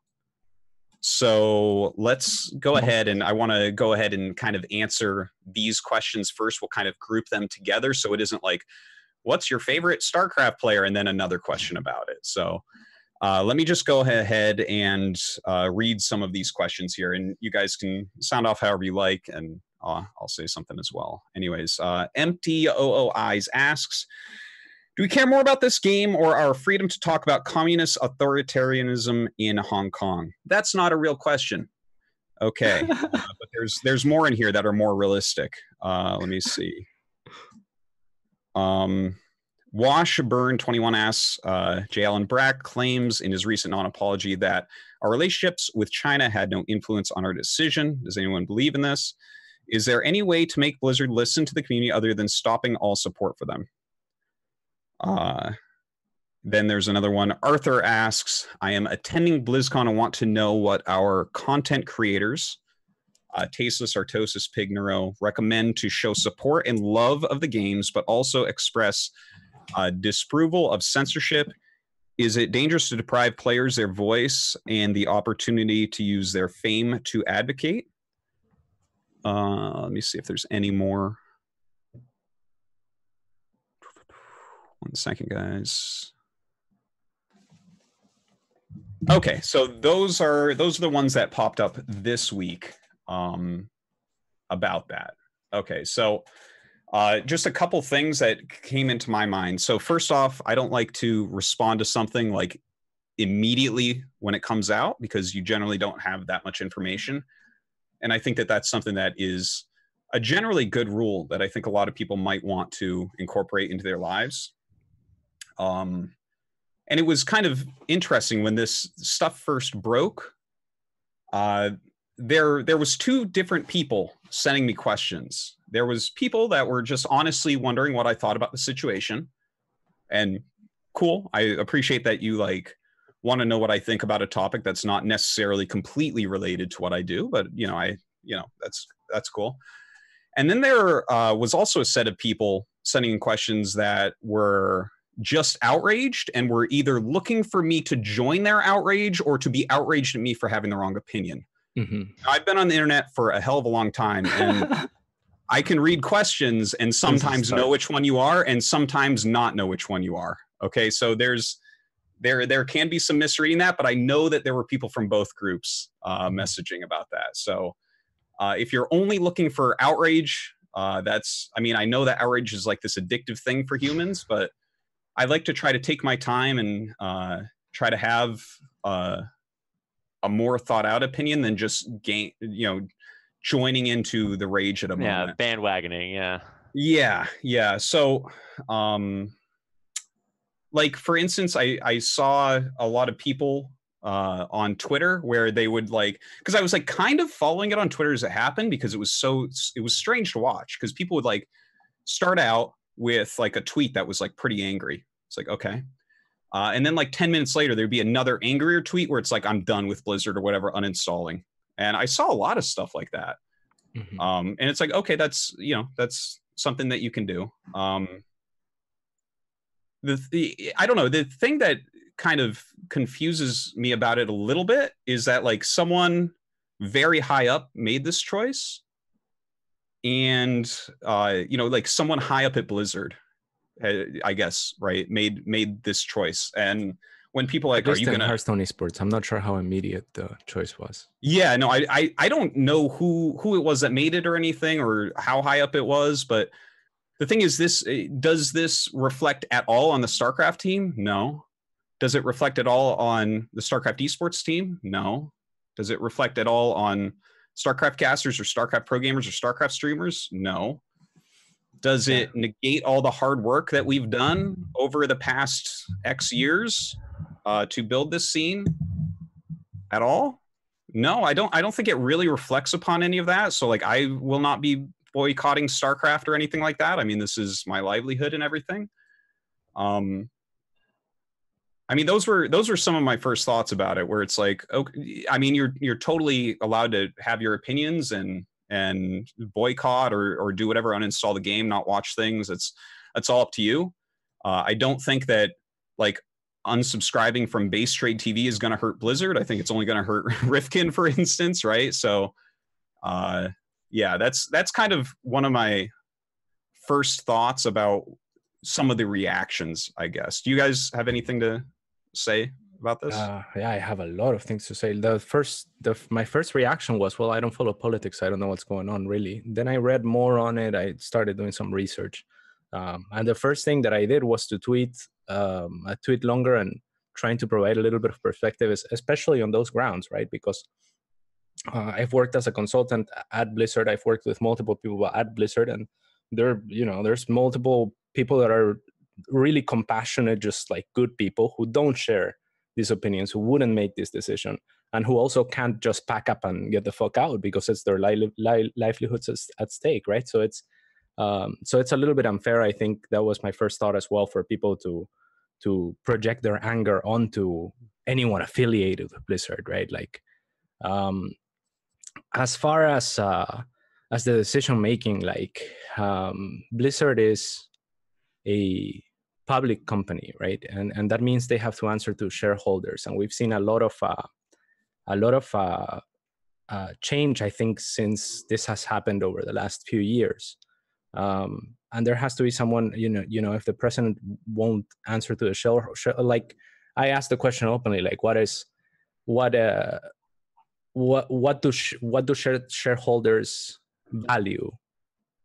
It's the value of their shares, right? Like, that's what they have in common. Mm-hmm. So this kind of decision is, from my perspective at least, and I speak only, speculating and for myself, very difficult from that angle, because for whatever morals you may have as an individual, even for the person making the decision, or in the room, in the meeting, or wherever the decision happens, it's much easier to advocate for the tangibles of the situation, which is, from my perspective, speculating. If we lose China with the investment that they've made into Diablo Immortal, which it already was a big backlash, right? They already suffered from that as a company. And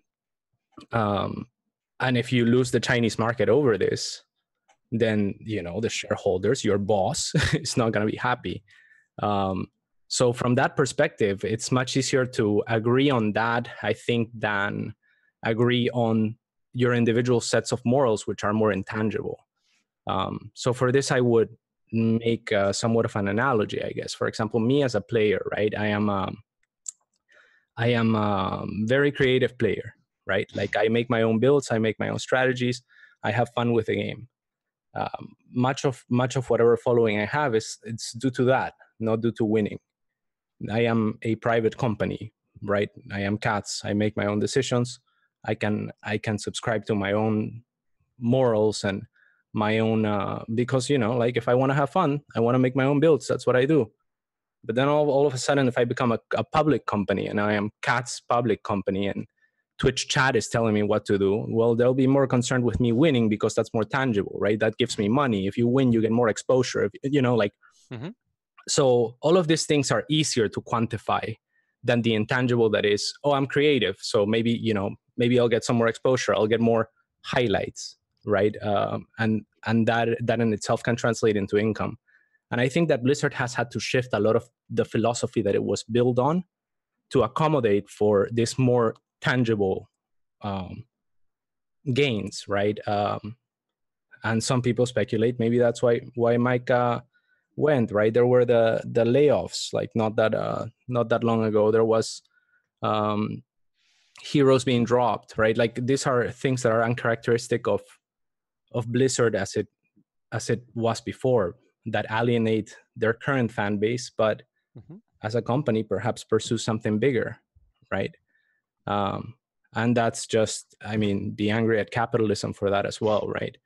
Now, there is a lot of arguments which I empathize with from, you know, my own perspective, that this is an issue of human rights and freedom of speech. And there's two groups of people, one that's angry at Blizzard and one that's actually trying to raise awareness and concern for the situation in Hong Kong in itself, right? And these two groups are holding on to the same situation for different outcomes, essentially.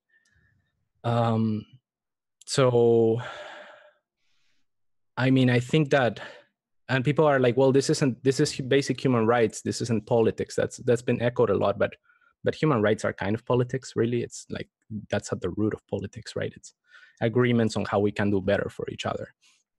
And freedom of speech is one of those things that is just at the very core of things, because there was a Human Rights Act at some point that 193 out of 195 countries signed, including China. So it's like a thing that pretty much everyone on paper gets behind. And that's where I feel like the call-outs are sort of warranted, and where I think that it was a mistake on the side of Blizzard to make this decision even on a financial front, because ultimately it hurt them more. I think that there could have been better decision making by not having as harsh of a punishment to the player, and still punishing the player and setting precedent for that, you know, politics will not be tolerated without repercussions. All in all, you know, I support freedom of speech. I don't like the response from Blizzard like most people, but at the same time, there's a lot to understand, right? Like what happens if Blizzard folds, right? Like all of a sudden, if they don't do anything as a repercussion, and then China pulls out, and then they have so much invested into Diablo Immortal, that's like the only title that's coming out, or that they have announced in a long time, right? And losing the Chinese market again, I won't pretend to know a lot about like what percentages look like here, like the Chinese market versus the Western audience, but I imagine it's pretty fucking huge. And then what does that mean for employees now at Blizzard, right? Like, fuck, if you lose like say half of your income, maybe we're all fucked as well, right? Like as far as like employees layoffs and maybe games not having the budget that they otherwise would to continue on supporting themselves. So it's not a simple issue, and it's I think from the end of Blizzard, it's not something that would be easy to talk about or communicate without seeming insensitive. But that's my thoughts on the matter. Well, I think that's very well thought out and conveyed. Thank you, CatZ. Yeah, I think that something to mention here also, like this happened to Blizzard. It could have been, for instance, this could have happened at Riot, right? And then Riot maybe puts their foot in their mouth or does something wrong that the community does not like. And then Blizzard learns from that. Instead, it happened to Blizzard. Now everyone else is going to learn from that and be more prepared when this occurs in the future. This was always going to eventually happen to someone first in the big publishing esports world.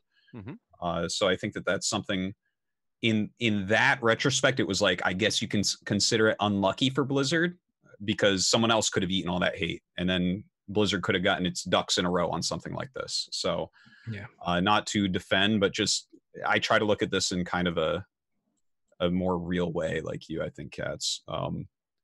But yeah, I mean, it's a difficult problem to tackle. I mean, if you're making a decision, I don't want to be there.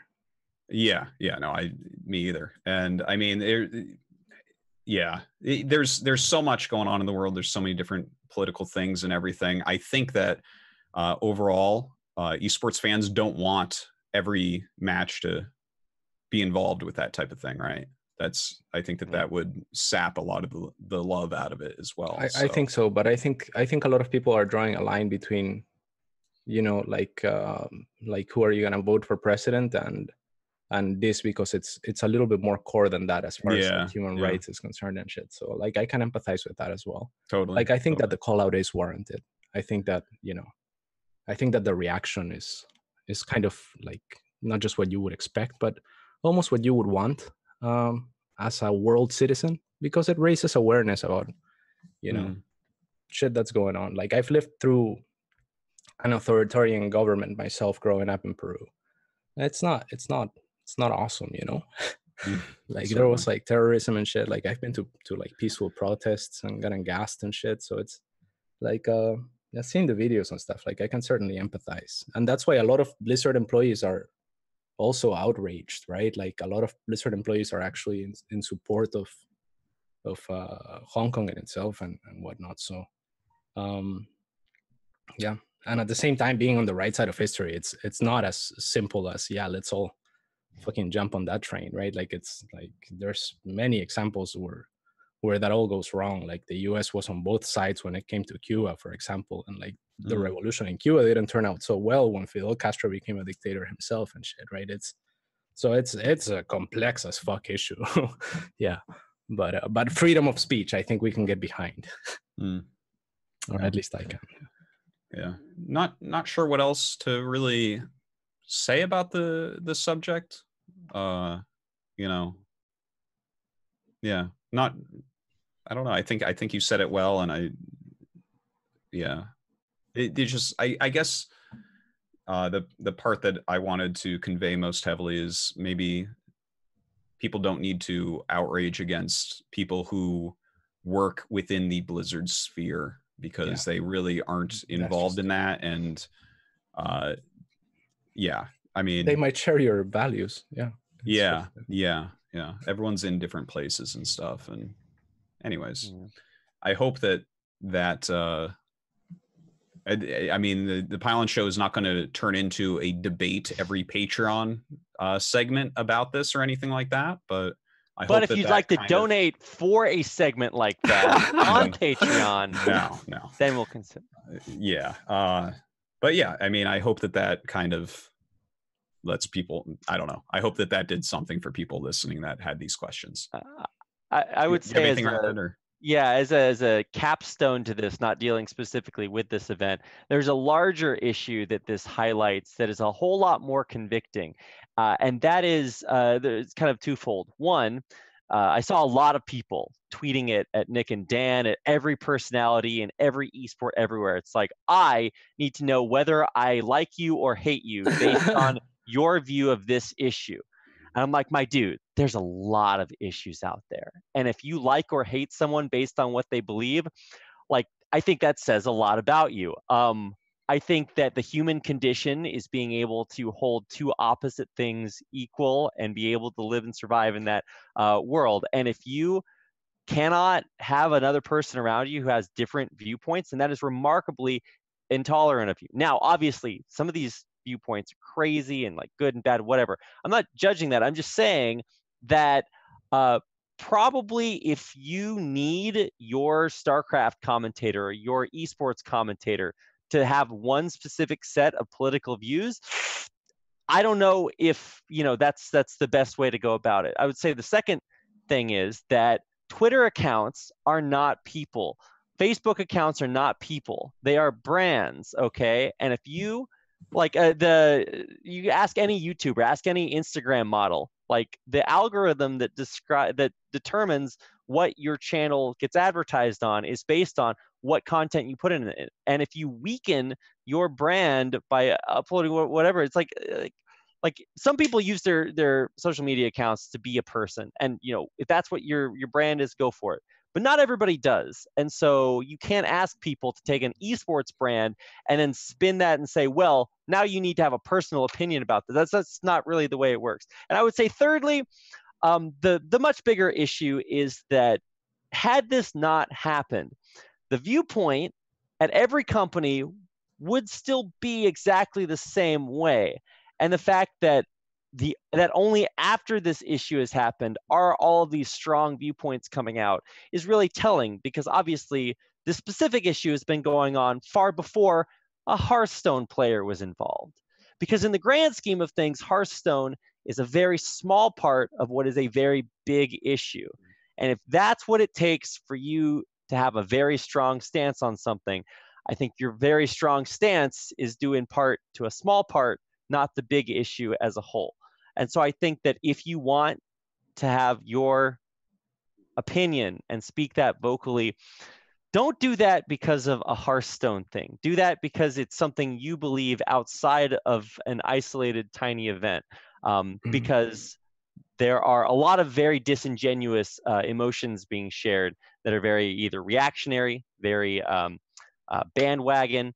Everything is reactionary though, right? Like, and this raises awareness. Like, for example, I wasn't aware of these issues before the thing happened. I'm in the gaming community. I don't really care about politics. This came up. I researched about it as a result, and then I formed my opinion based on that. Yeah, I don't think you can get mad at anybody based on information, and so putting that out there is obviously something I'm very happy about. I think that's probably the best outcome of all of this, is that more people are more aware. Yeah, I think that's a good thing. All right.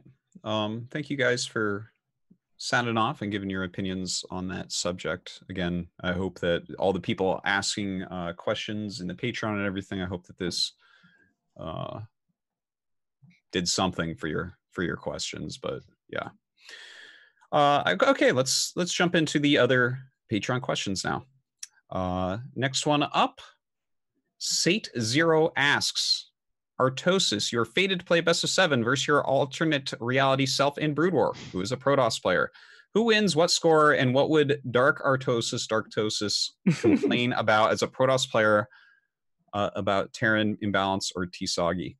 So if there was another version of me that played Protoss and studied Protoss as hard as I play and study Terran, I would say as of right now, if you put the same amount of hours in, the Protoss version of me would win.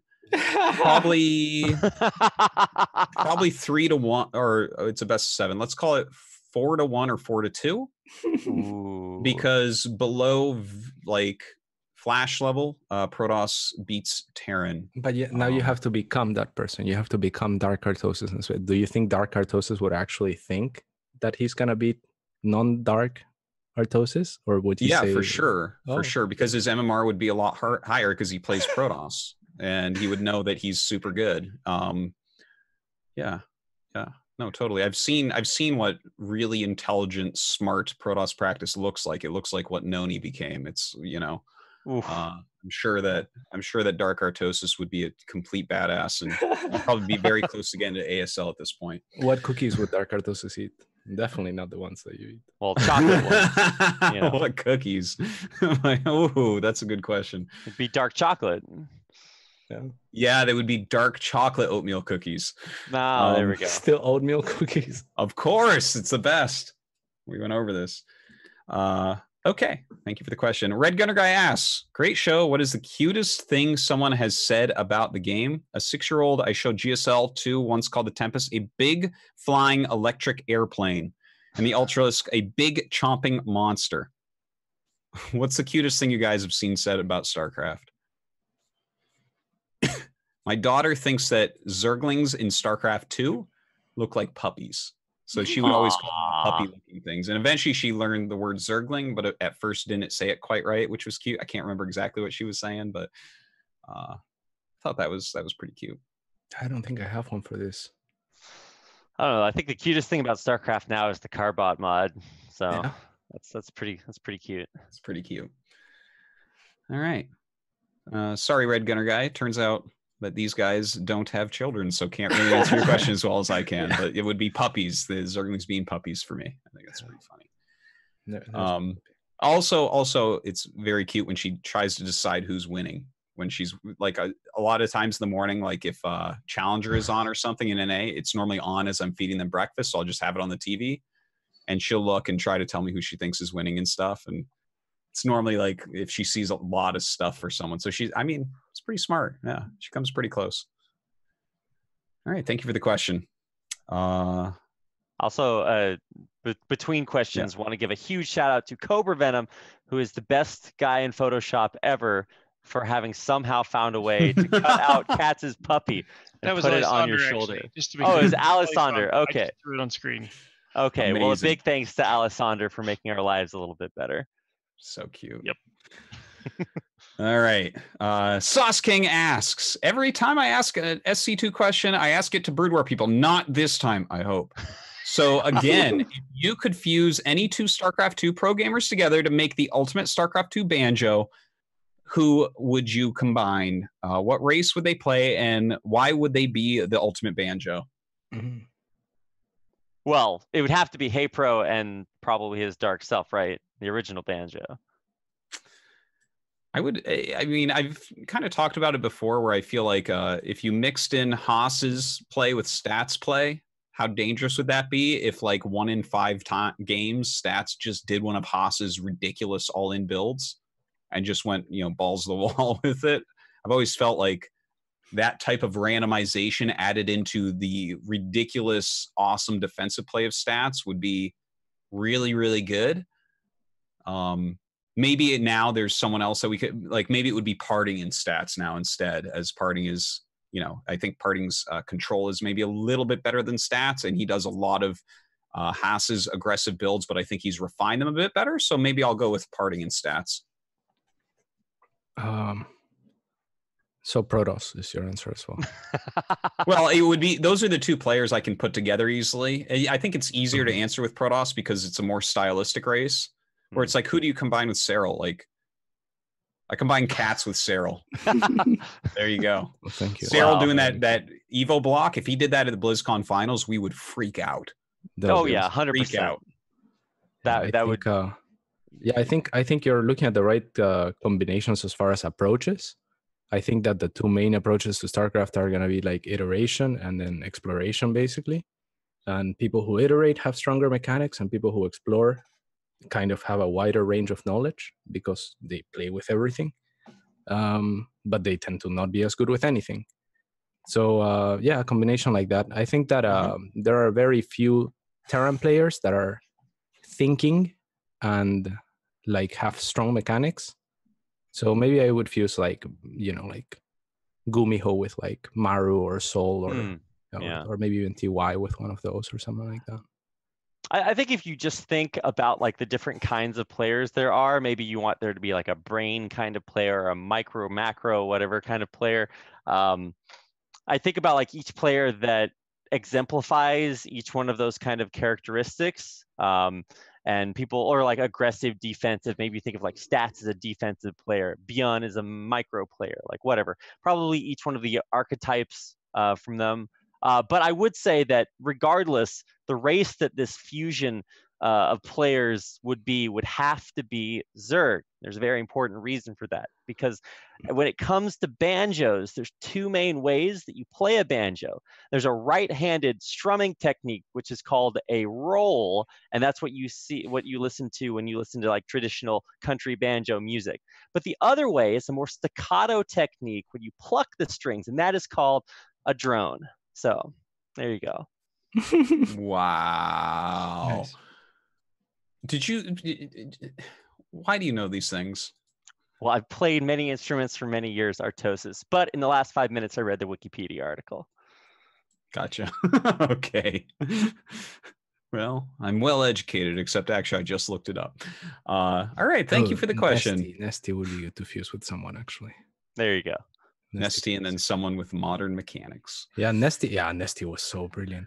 I think he was even like so good he was a B teamer in Brood War, but all the players talked him up for being one of the smartest. He just couldn't keep up. And then StarCraft 2 comes out and then, resets the field of mechanics. And then he was a god for as long as he could keep up. That's very true. Yeah. There's also that kind of thing that I'm always really fascinated in, is that he was a 2v2 player. And I really think that focusing on the very basics of StarCraft, like at the beginning, and the thing is, you never really tech that high, so nothing gets too complicated. But if you become a master of early game, like usage of units, I guess it's kind of the thing is, you're getting a ton of information in 2v2, watching the units clash all the time. So the thing is, he's not the only best Zerg player ever that was a 2v2 player.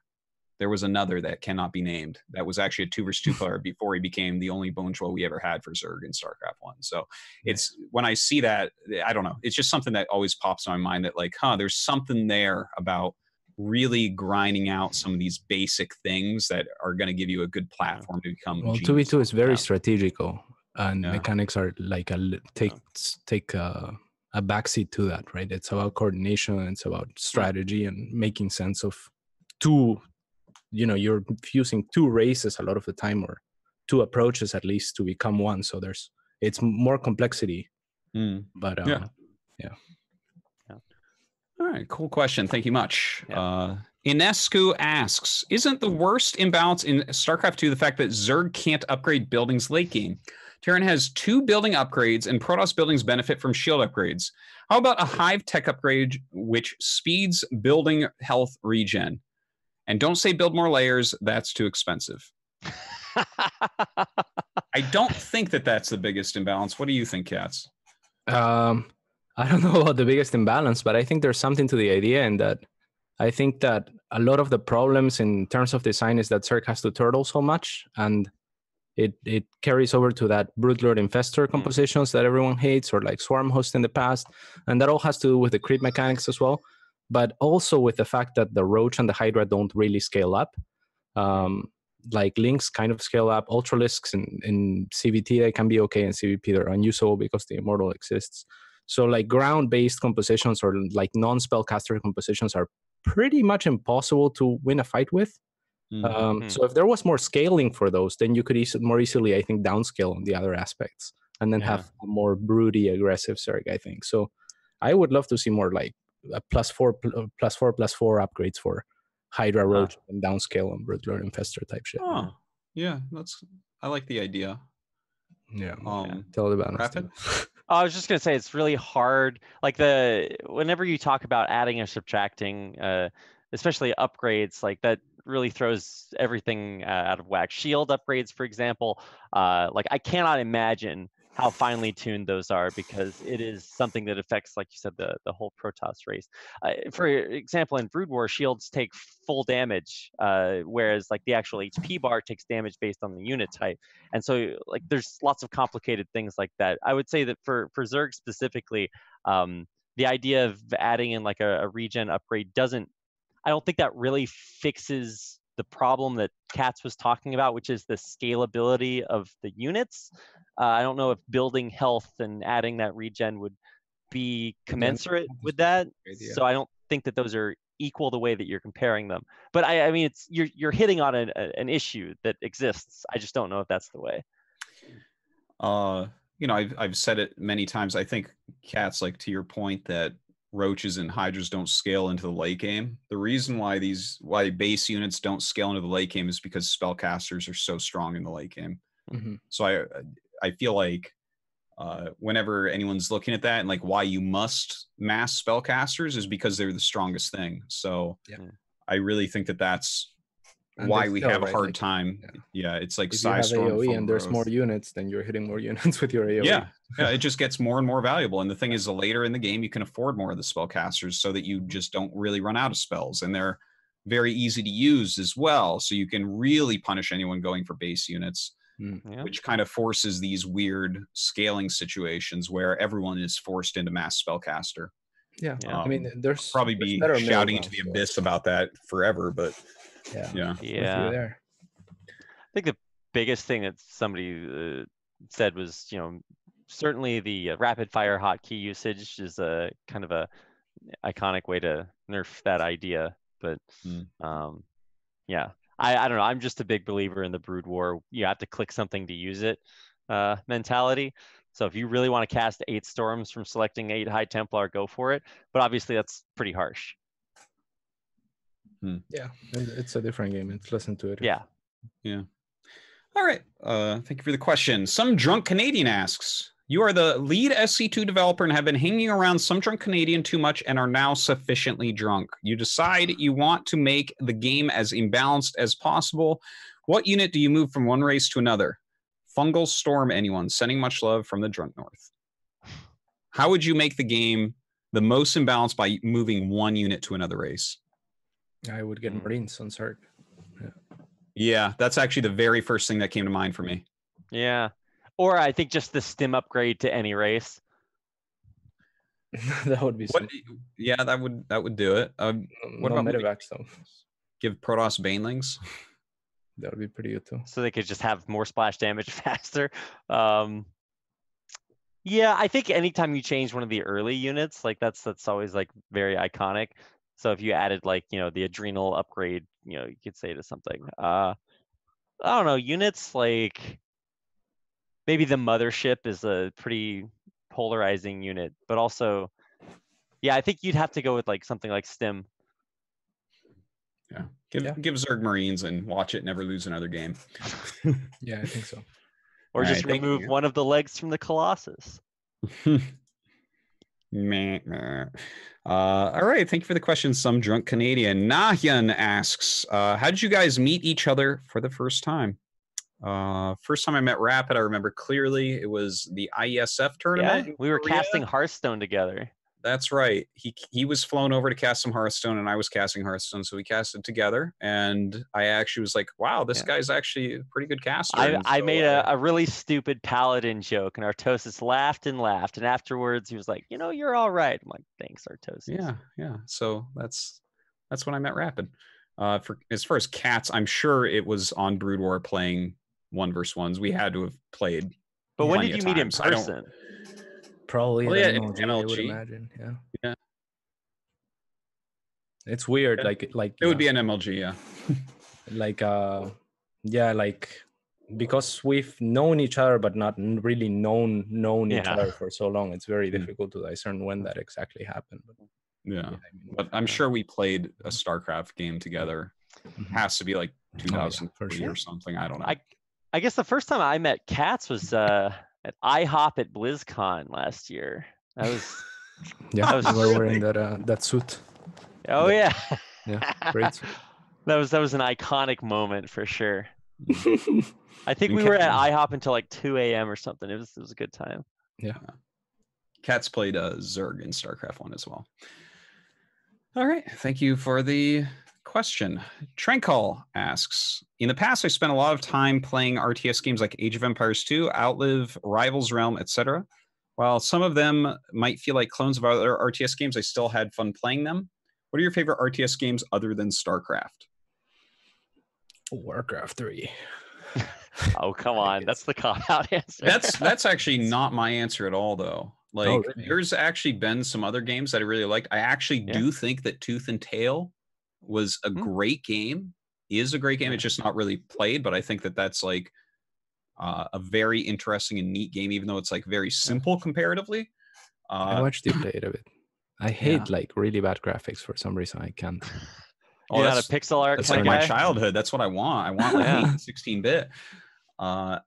I really liked during the beta phase before they ruined it due to the feedback of people playing in the beta phase. The Armies of Exego was a ridiculously good game. It was the closest to StarCraft ever made, I would say. Yeah, he mentions Outlive in there. I actually thought Outlive was like a really cool like predecessor to StarCraft. I don't think it was actually like predecessor. I think it came out in like a couple of years after StarCraft. But Outlive was fantastic RTS back in the day. It just didn't work as well, as like clunkier than StarCraft was. Yeah, I think Age of Empires 3 was very, very good, but very hard to balance. Yeah, and it didn't pick up quite enough steam, I think. But I think that was a very good game for. Yeah, every other RTS just feels really clunky, like clicking stuff and microing stuff. And like that's where I can't play other RTSs. Like Warcraft 3 comes closest to the experience, but the StarCraft 2 engine is just better. I just wish Yeah. someone made an RTS Yeah. that was as responsive at the very least. I think my favorite. They go wrong.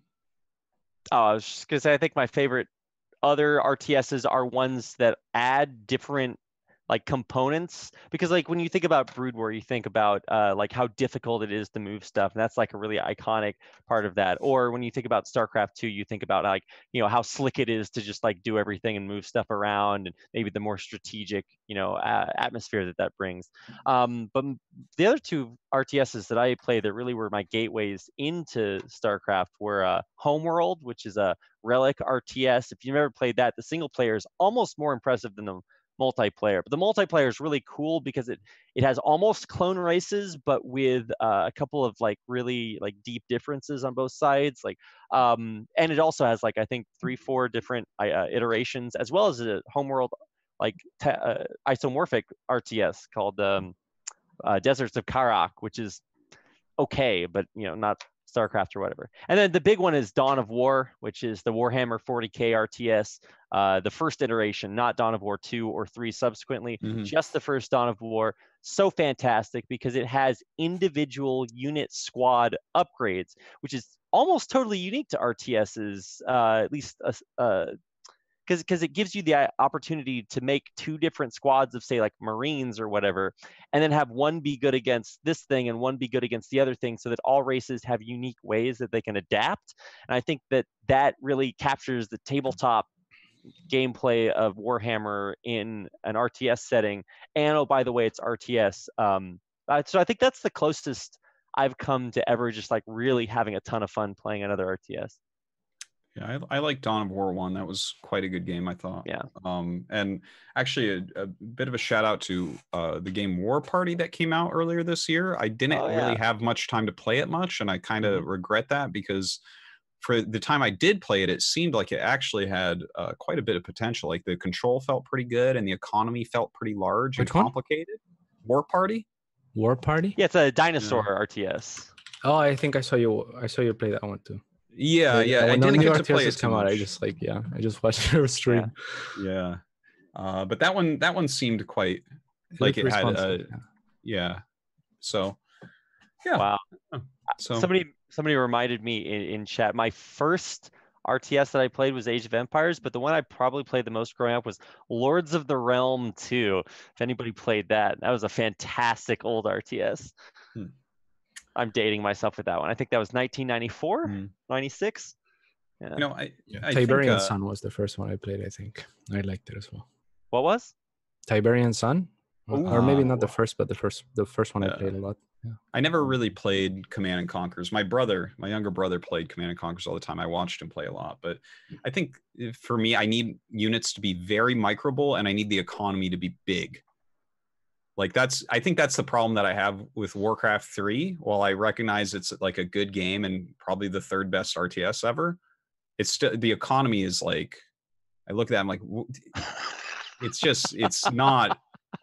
I like a big. I want it to be like, oh, do you want to like have 5 bases, or like you could play 1 base, but there's actually choice there, and like you need more than 5 workers. Like that's important for me personally. I kind of like that approach if you're trying to make the game more casual, like more accessible. I think, you have to cut somewhere. Micro seems a little bit more fun than economy, but I'm with you. I mean, I'd rather have the whole thing, just more choices all over the place. Well, yeah, no, I like to have the choices so you can actually decide. You can be a macro player, you can be a micro player. It's not like, oh, are you macroing well? You get less money now. Get out of here. Okay, thank you for the question, Trancall. Hyper Turtle asks, what are some of the big things you were certain you understood about how StarCraft 2 or Brood War worked that it turned out you were completely wrong about? Well, I guess if you go back far enough, everything, because like, I mean, I've played StarCraft forever, and I like every few months, I feel like all previous versions of me were pretty stupid. Like I'm always like learning more and updating my mental models on everything. And I'll try to think of something more specific, but hold on. You guys have anything for that? I mean, I think anytime you go back and watch old players who are good at the game play, you realize they're actually the worst players. Like maybe they make intelligent decisions, but even a lot of the best players from like, the Wings of Liberty or like you look at like the GSL Open seasons, like way back in the day. Like every single one of those players played absolutely horribly by current standards, which is kind of expectable. I don't think there's anything that anybody's like really trashed on that was super broken. I'm trying to think. Yeah, I think I actually heard Dan make that same argument on the GSL that like new players are more worthy of commendation type thing, or like the current players. But I think it's different skill sets that you're looking at, because when the game is new, what you need is to be able to explore and to be able to like figure it out by yourself essentially, and to be able to come up with things that work and strategies and counters, and all of these things become more and more obsolete as the game ages, and then iteration takes over with a much stronger, where there's like more well instituted philosophies of how the game can be played, and many think how the game should be played. They go as far as to say, right? And but that makes it so that they are so good at executing these things that you do it over and over, and then you're focusing and zooming in on the smaller and smaller details, because the more you do something, the less you have to think about it, and the less you have to think about it, the more it's automated and the faster it happens. So of course, if you compare GSL Season 1 to GSL now, it's fucking laughable, right? But they're different. I think they're equally commendable. They were the best. They're definitely very different. I guess for me personally, I look at more modern players, and it's like, there's like a lot of talent in the early players, but the further you get along, the more hard work is involved. And I think that I guess that's just something that I value very highly, is people willing to put in lots of effort over time to achieve their skills, as opposed to some players where it's like, well, you're just very brilliant and talented, so that's like cool that you're so good at the beginning, Yeah, but even there, it's like hard to measure, like where there's people who are like more or less practical, for example, but like less practical people might spend more time thinking, and that's an intangible compared to just grinding, right? Yeah. So it's a difficult thing to pinpoint, I think. Certainly. And I guess something came to mind, something I was certain I understood. Well, I'm never really too certain on anything, but what blows my mind as I'm playing more competitively in StarCraft 1 right now is just how complicated the economy is. Like the more, like how much you can break down, like building SCVs and depots at different times, and like how many per base at certain moments in the game, and how unbelievably this alters the amount of minerals you have. Neo can really kind of brought this up lately, where he was testing out like transferring 7 SCVs versus 8 SCVs, and how at 7 minutes this changes your mineral count by 300 minerals. It's like the Brood War economy was awesome. The Brood War economy is more complex than it's insane how complex it is, and I continue to be surprised as I get better at it, the difference that it makes. Yeah. That's why not the StarCraft 2 caster Maynard, but the reason like we say Maynarding workers is because when that guy figured out that it was so much better to move your workers. That was just like a concept nobody had really thought about, or at least like optimized. And I think the newer techniques are things like what's called mineral boosting, which is where you get your worker to mine just a little bit more quickly on certain patches.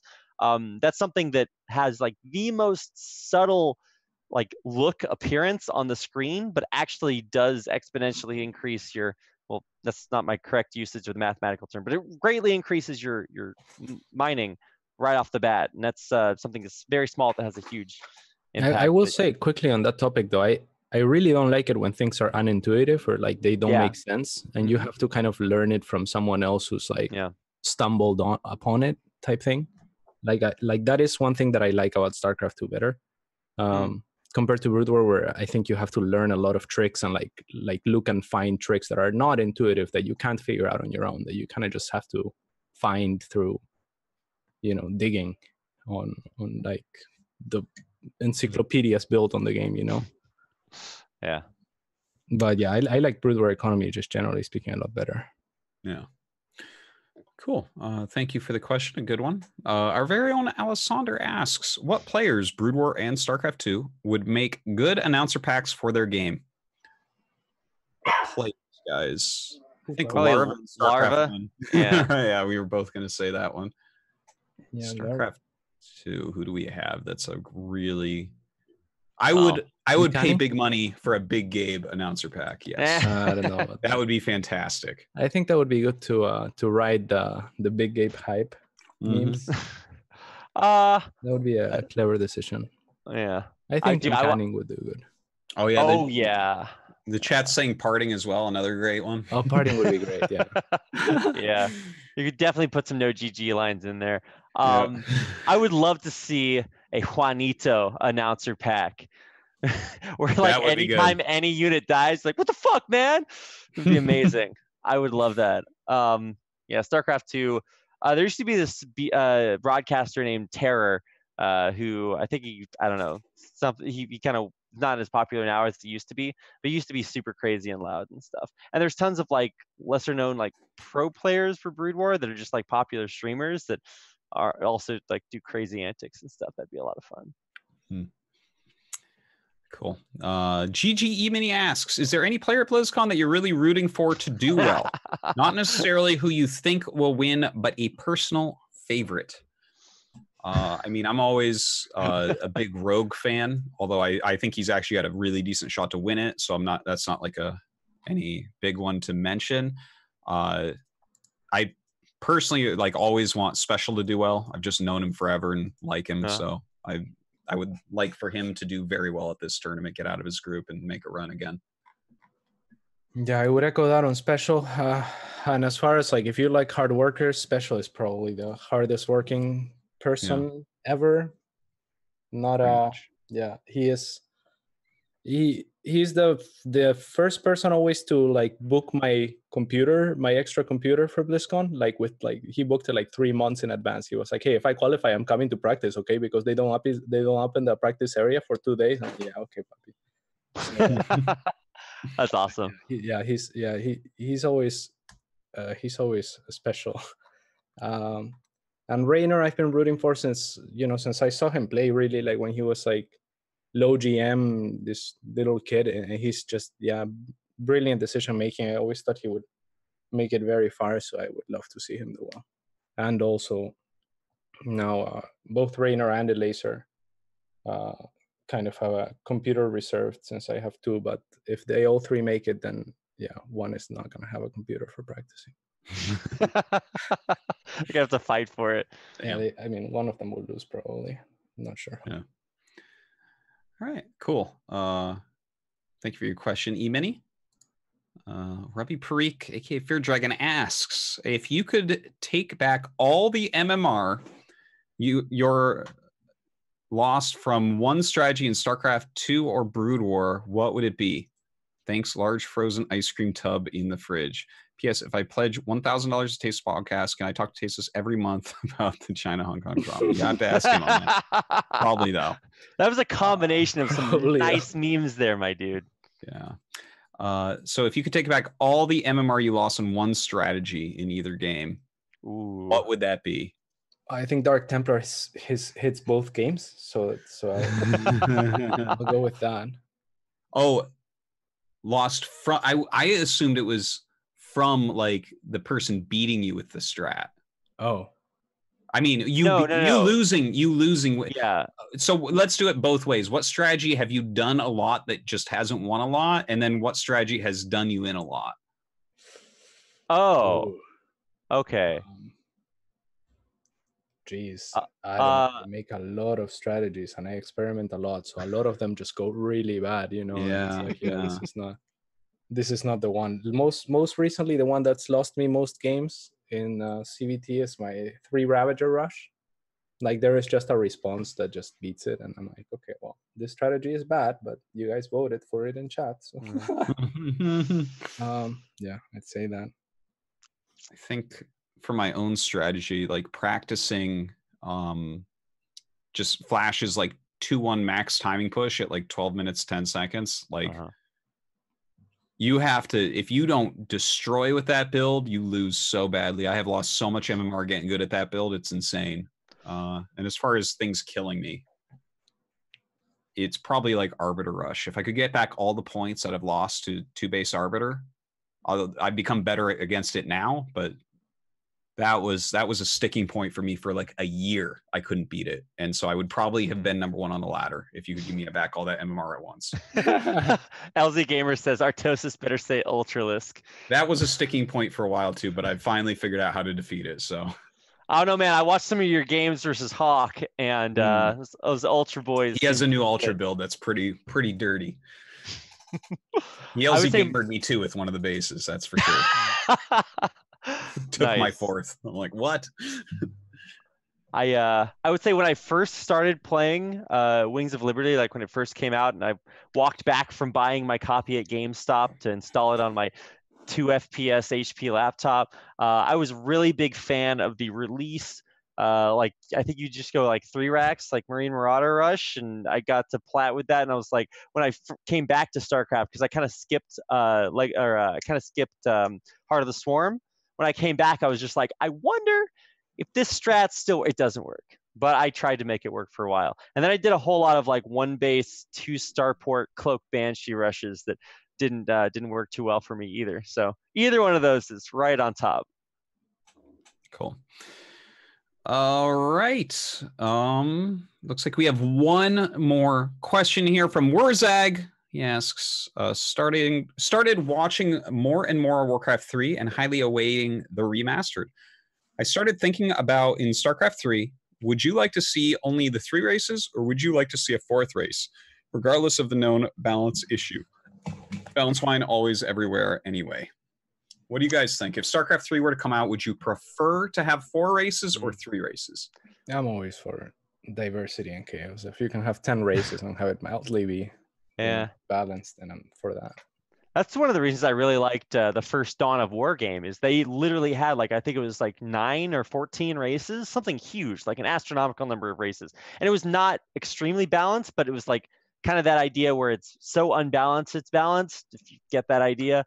So I think tons of races are great. I think StarCraft is the iconic 3-race game, so I feel like you're losing a little bit of the StarCraft magic there. I think it makes a lot of sense to make a new game and add a new race that's sort of the, hey, it's new and here's why kind of gotcha thing. Either that or just like overhaul like all the units. I don't know. I like StarCraft as just a 3-race game. Yeah, me as well. I mean, it says regardless of the known balance issue. The thing is, that is the issue. You can't, the more races you have, the harder it is to balance. I've played games that have like 10 races and it's just, you get down to 1 or 2 so quickly. And then one has an edge over the other. And suddenly you're like, well, does this game have 10 races or does it have 1 race? You know, and that's, but I think just happens a lot. If there's a business model that supports, you know, a team that's willing to change the game over and over again, you know, if the balance is reset like every half a year, then that, you know, by the time someone figures out like this is completely broken, it's changing. So I would say that any game that comes out in the future is not going to have the Brood War balance model where you just let's see. It's going to have a very frequent patch cycle, most likely. And so that actually might make it better to have more races because there's more. For that, you need an economical model to match, though, right? Like something that's very true. Support the team making more content. Yeah, well, I mean, we're kind of off far afield, but yeah, essentially, I think it would be cool to see new stuff. Artosis is stuck in his old ways.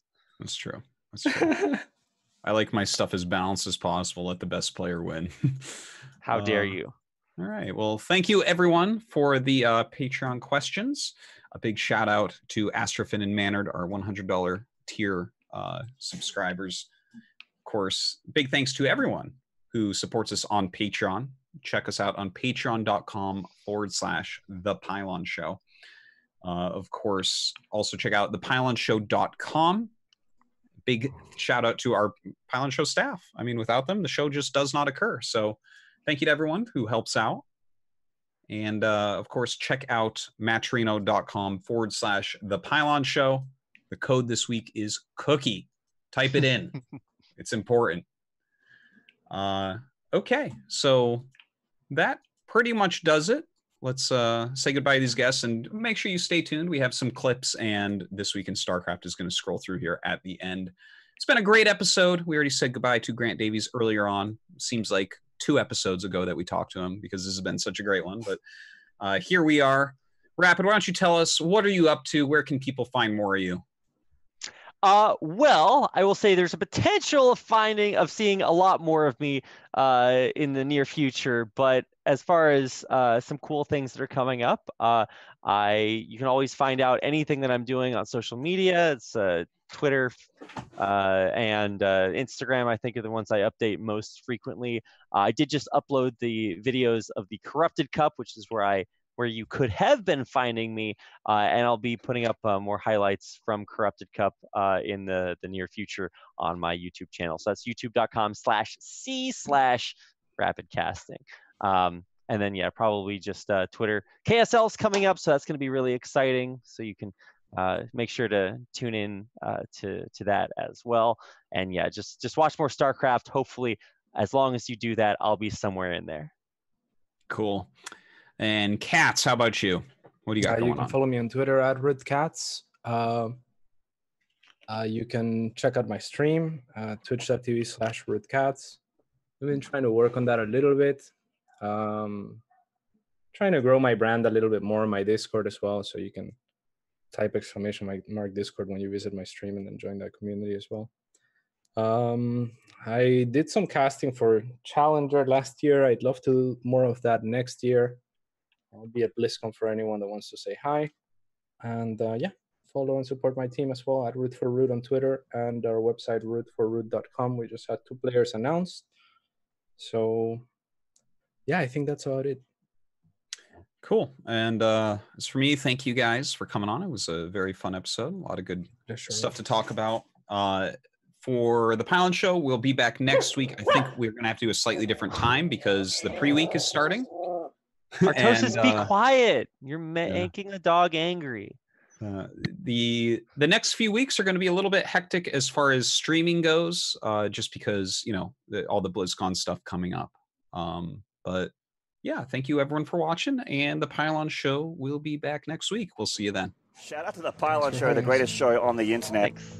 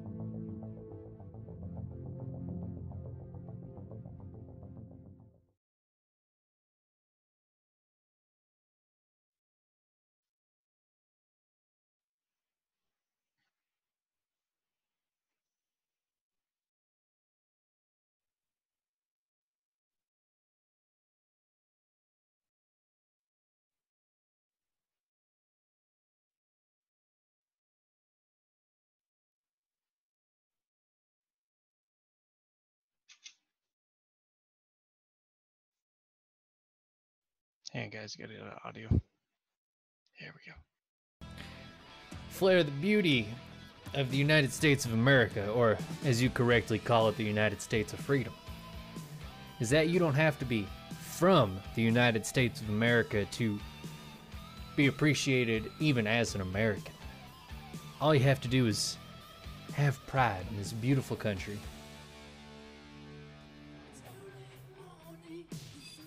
Treat others the way Jesus would want them to be treated. That's what this country's all about.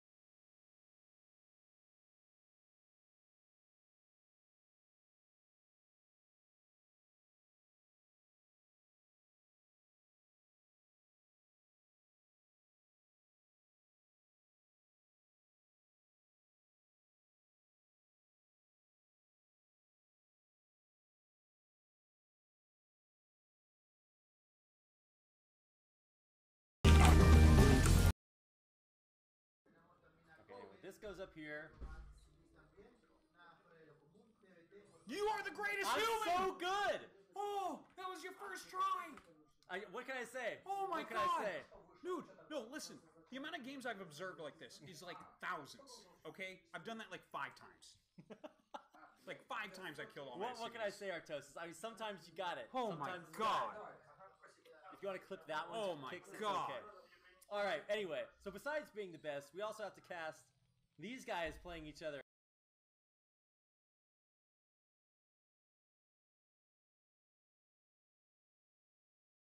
And, I mean, that's gonna, if he starts his third, yeah, look at this. He's got more SCVs on gas again already. So he is absolutely getting aggressive.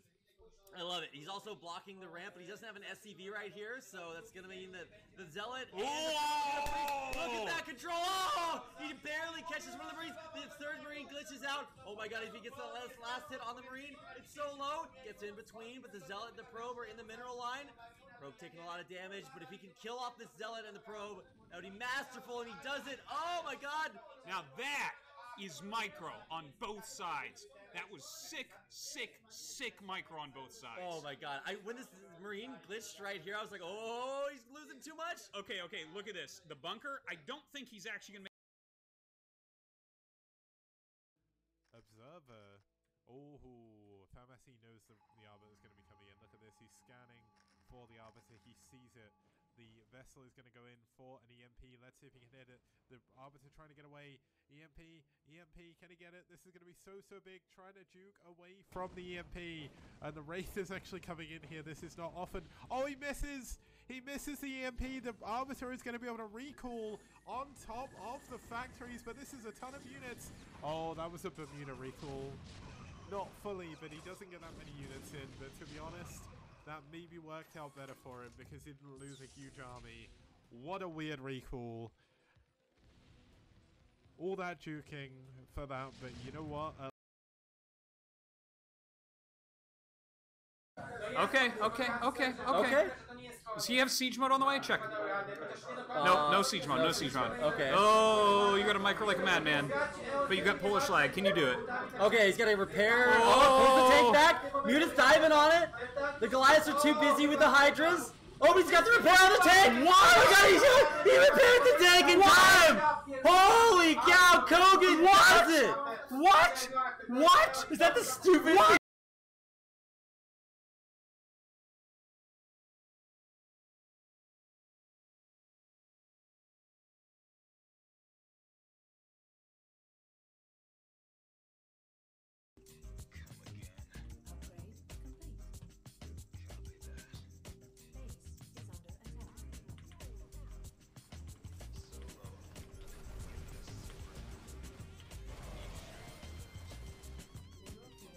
Oh my god, I fuck it up. I fucked it up. I moved him.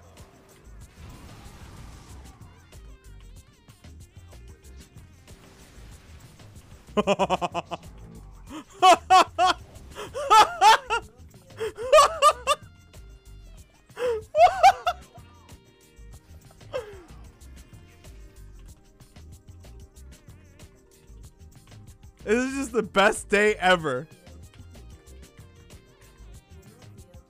That's so fucking amazing. He's probably so lost.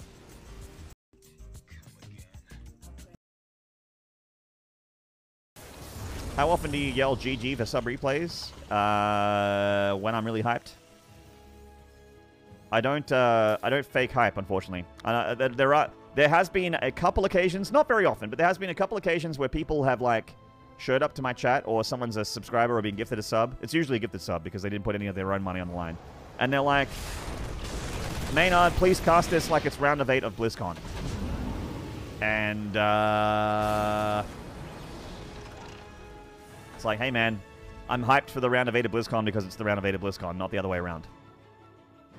You know, you gotta preheat my hype oven.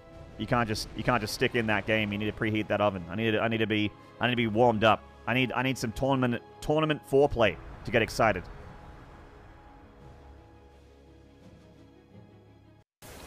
How often do you yell GG?